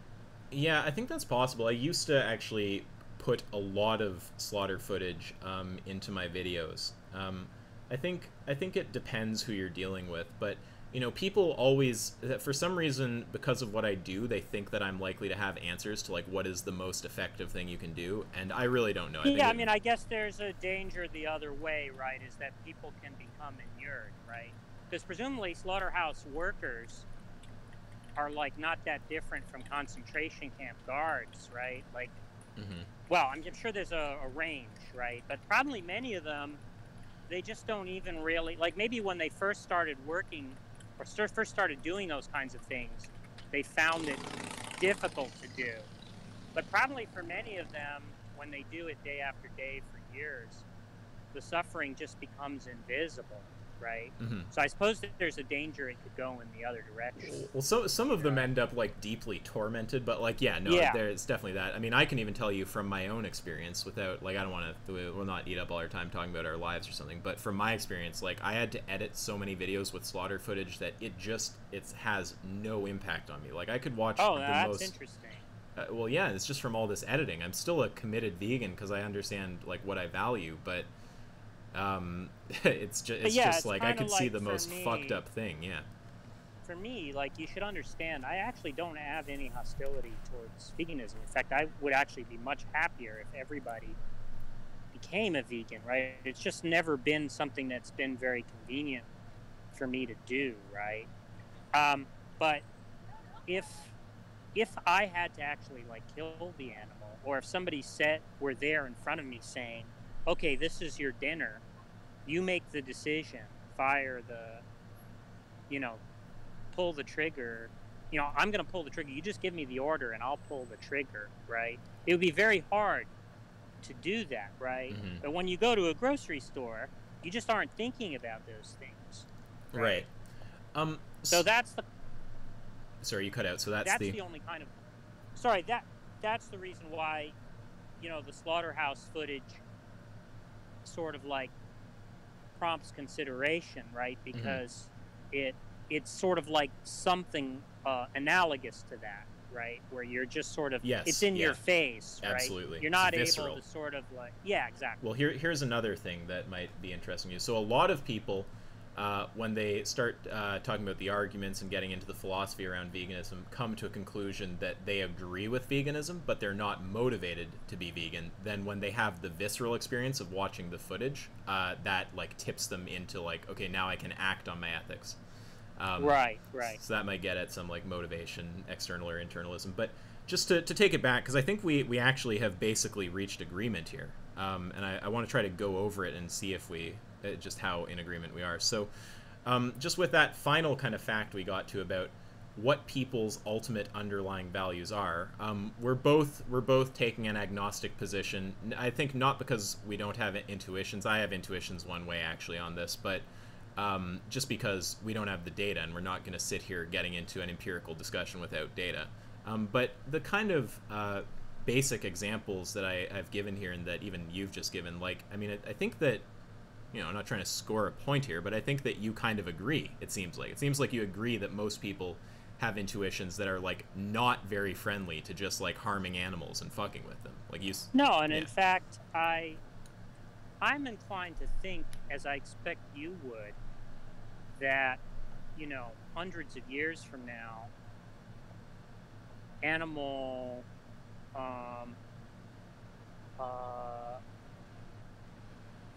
things like factory farming and stuff.